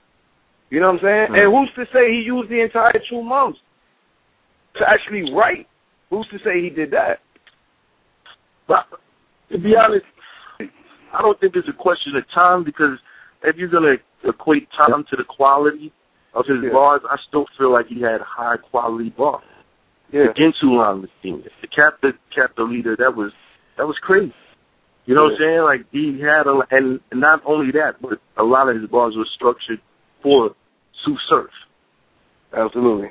Yeah. Exactly. Matt, you got anything you want to promote anything before we get out? You got anything you want to promote anything before we get out of here? Yeah, the barcode coming soon. We can all sit down and judge these battles together. You know what I'm saying? And see what we come up with. There's definitely going to be a new scoring system for these unjudged battles, so that we can get rid of this biased opinion shit. Like, there has to be some sort of rule. We got to write the rules on so that we can keep this culture what it is. And that's a battle of 2 lyricists. Not a battle of favorites. Not a battle of who got the most Twitter followers. Not a battle of who dresses the best. Or a battle of lyrics. Let's keep it that. All right? Yeah. That's what's up. Shout out to Twitter and all that? At Mass Hoffa. Hit me on Instagram, Hallelujah. Do not follow the Mass Hoffa on Instagram. That is not me. I don't know what that is. He's a weirdo. Post stuff crazy shit. Like, do not follow that shit. Please. Please. Oh, man, he wants to know what it feels like, man. He wants to know what it feels like, man. And that motherfucker has followers, too. Like, there are people following him despite... I gotta say shout out to my fans because I know all of those people are my fans who are really following him. Exactly. And they're gonna follow me despite the disgusting shit that he puts up there. Like, you gotta really love me, but that's not me, man. That's not me. You feel the hallelujah shit, alright? Yo, y'all already know issue number 27, Straight Stunting Magazine is out right now. Battle tested. I got Tsunami Surf. I got Hollow the Dawn. I got all the women y'all want to see on every page before them, every page after them. Straight Stunting Magazine, issue 27 in stores right now. Battle Rap Arena, Math Hoffa, Hip Hop Psycho, Jesse Reekin, 40 Ounce, and Norbs for his short, brief presence. He graced the day with his short, brief presence, man. And the whole Battle Rap Arena fan base. You know what they say, Hip Hop Psycho? Take us out. All right. URL's Battle Rap Arena. Check us out tomorrow night, 10 p.m. Eastern Standard Time. Thanks again to Mav and Nate from Straight Stunting Magazine for coming on the show tonight. Shout out to E-Bro, Hot 97. What up, bro? We gonna get that sit down, my brother. Yeah, definitely. Shout out to Kevin Durant, too. Shout out to Kevin Durant. Shout out to Kevin Durant and E-Bro, too. We out.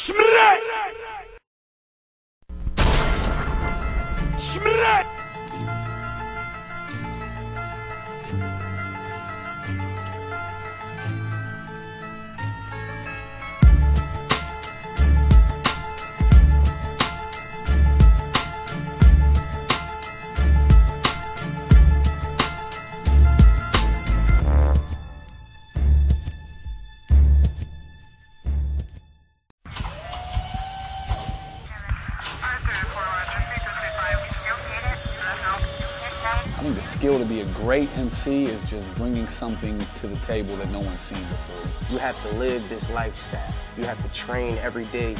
You got to lock in with them bars. That's the training process. You got to go back and watch the game tapes. This is history, man. This went from us battling in stores, the street corners. Now it's to the point where people booking venues, you know, battlers are getting paid for battling just like an artist would get paid to perform in a concert. I stole my gift, man. I wasn't given this, I stole it. So I steal yours.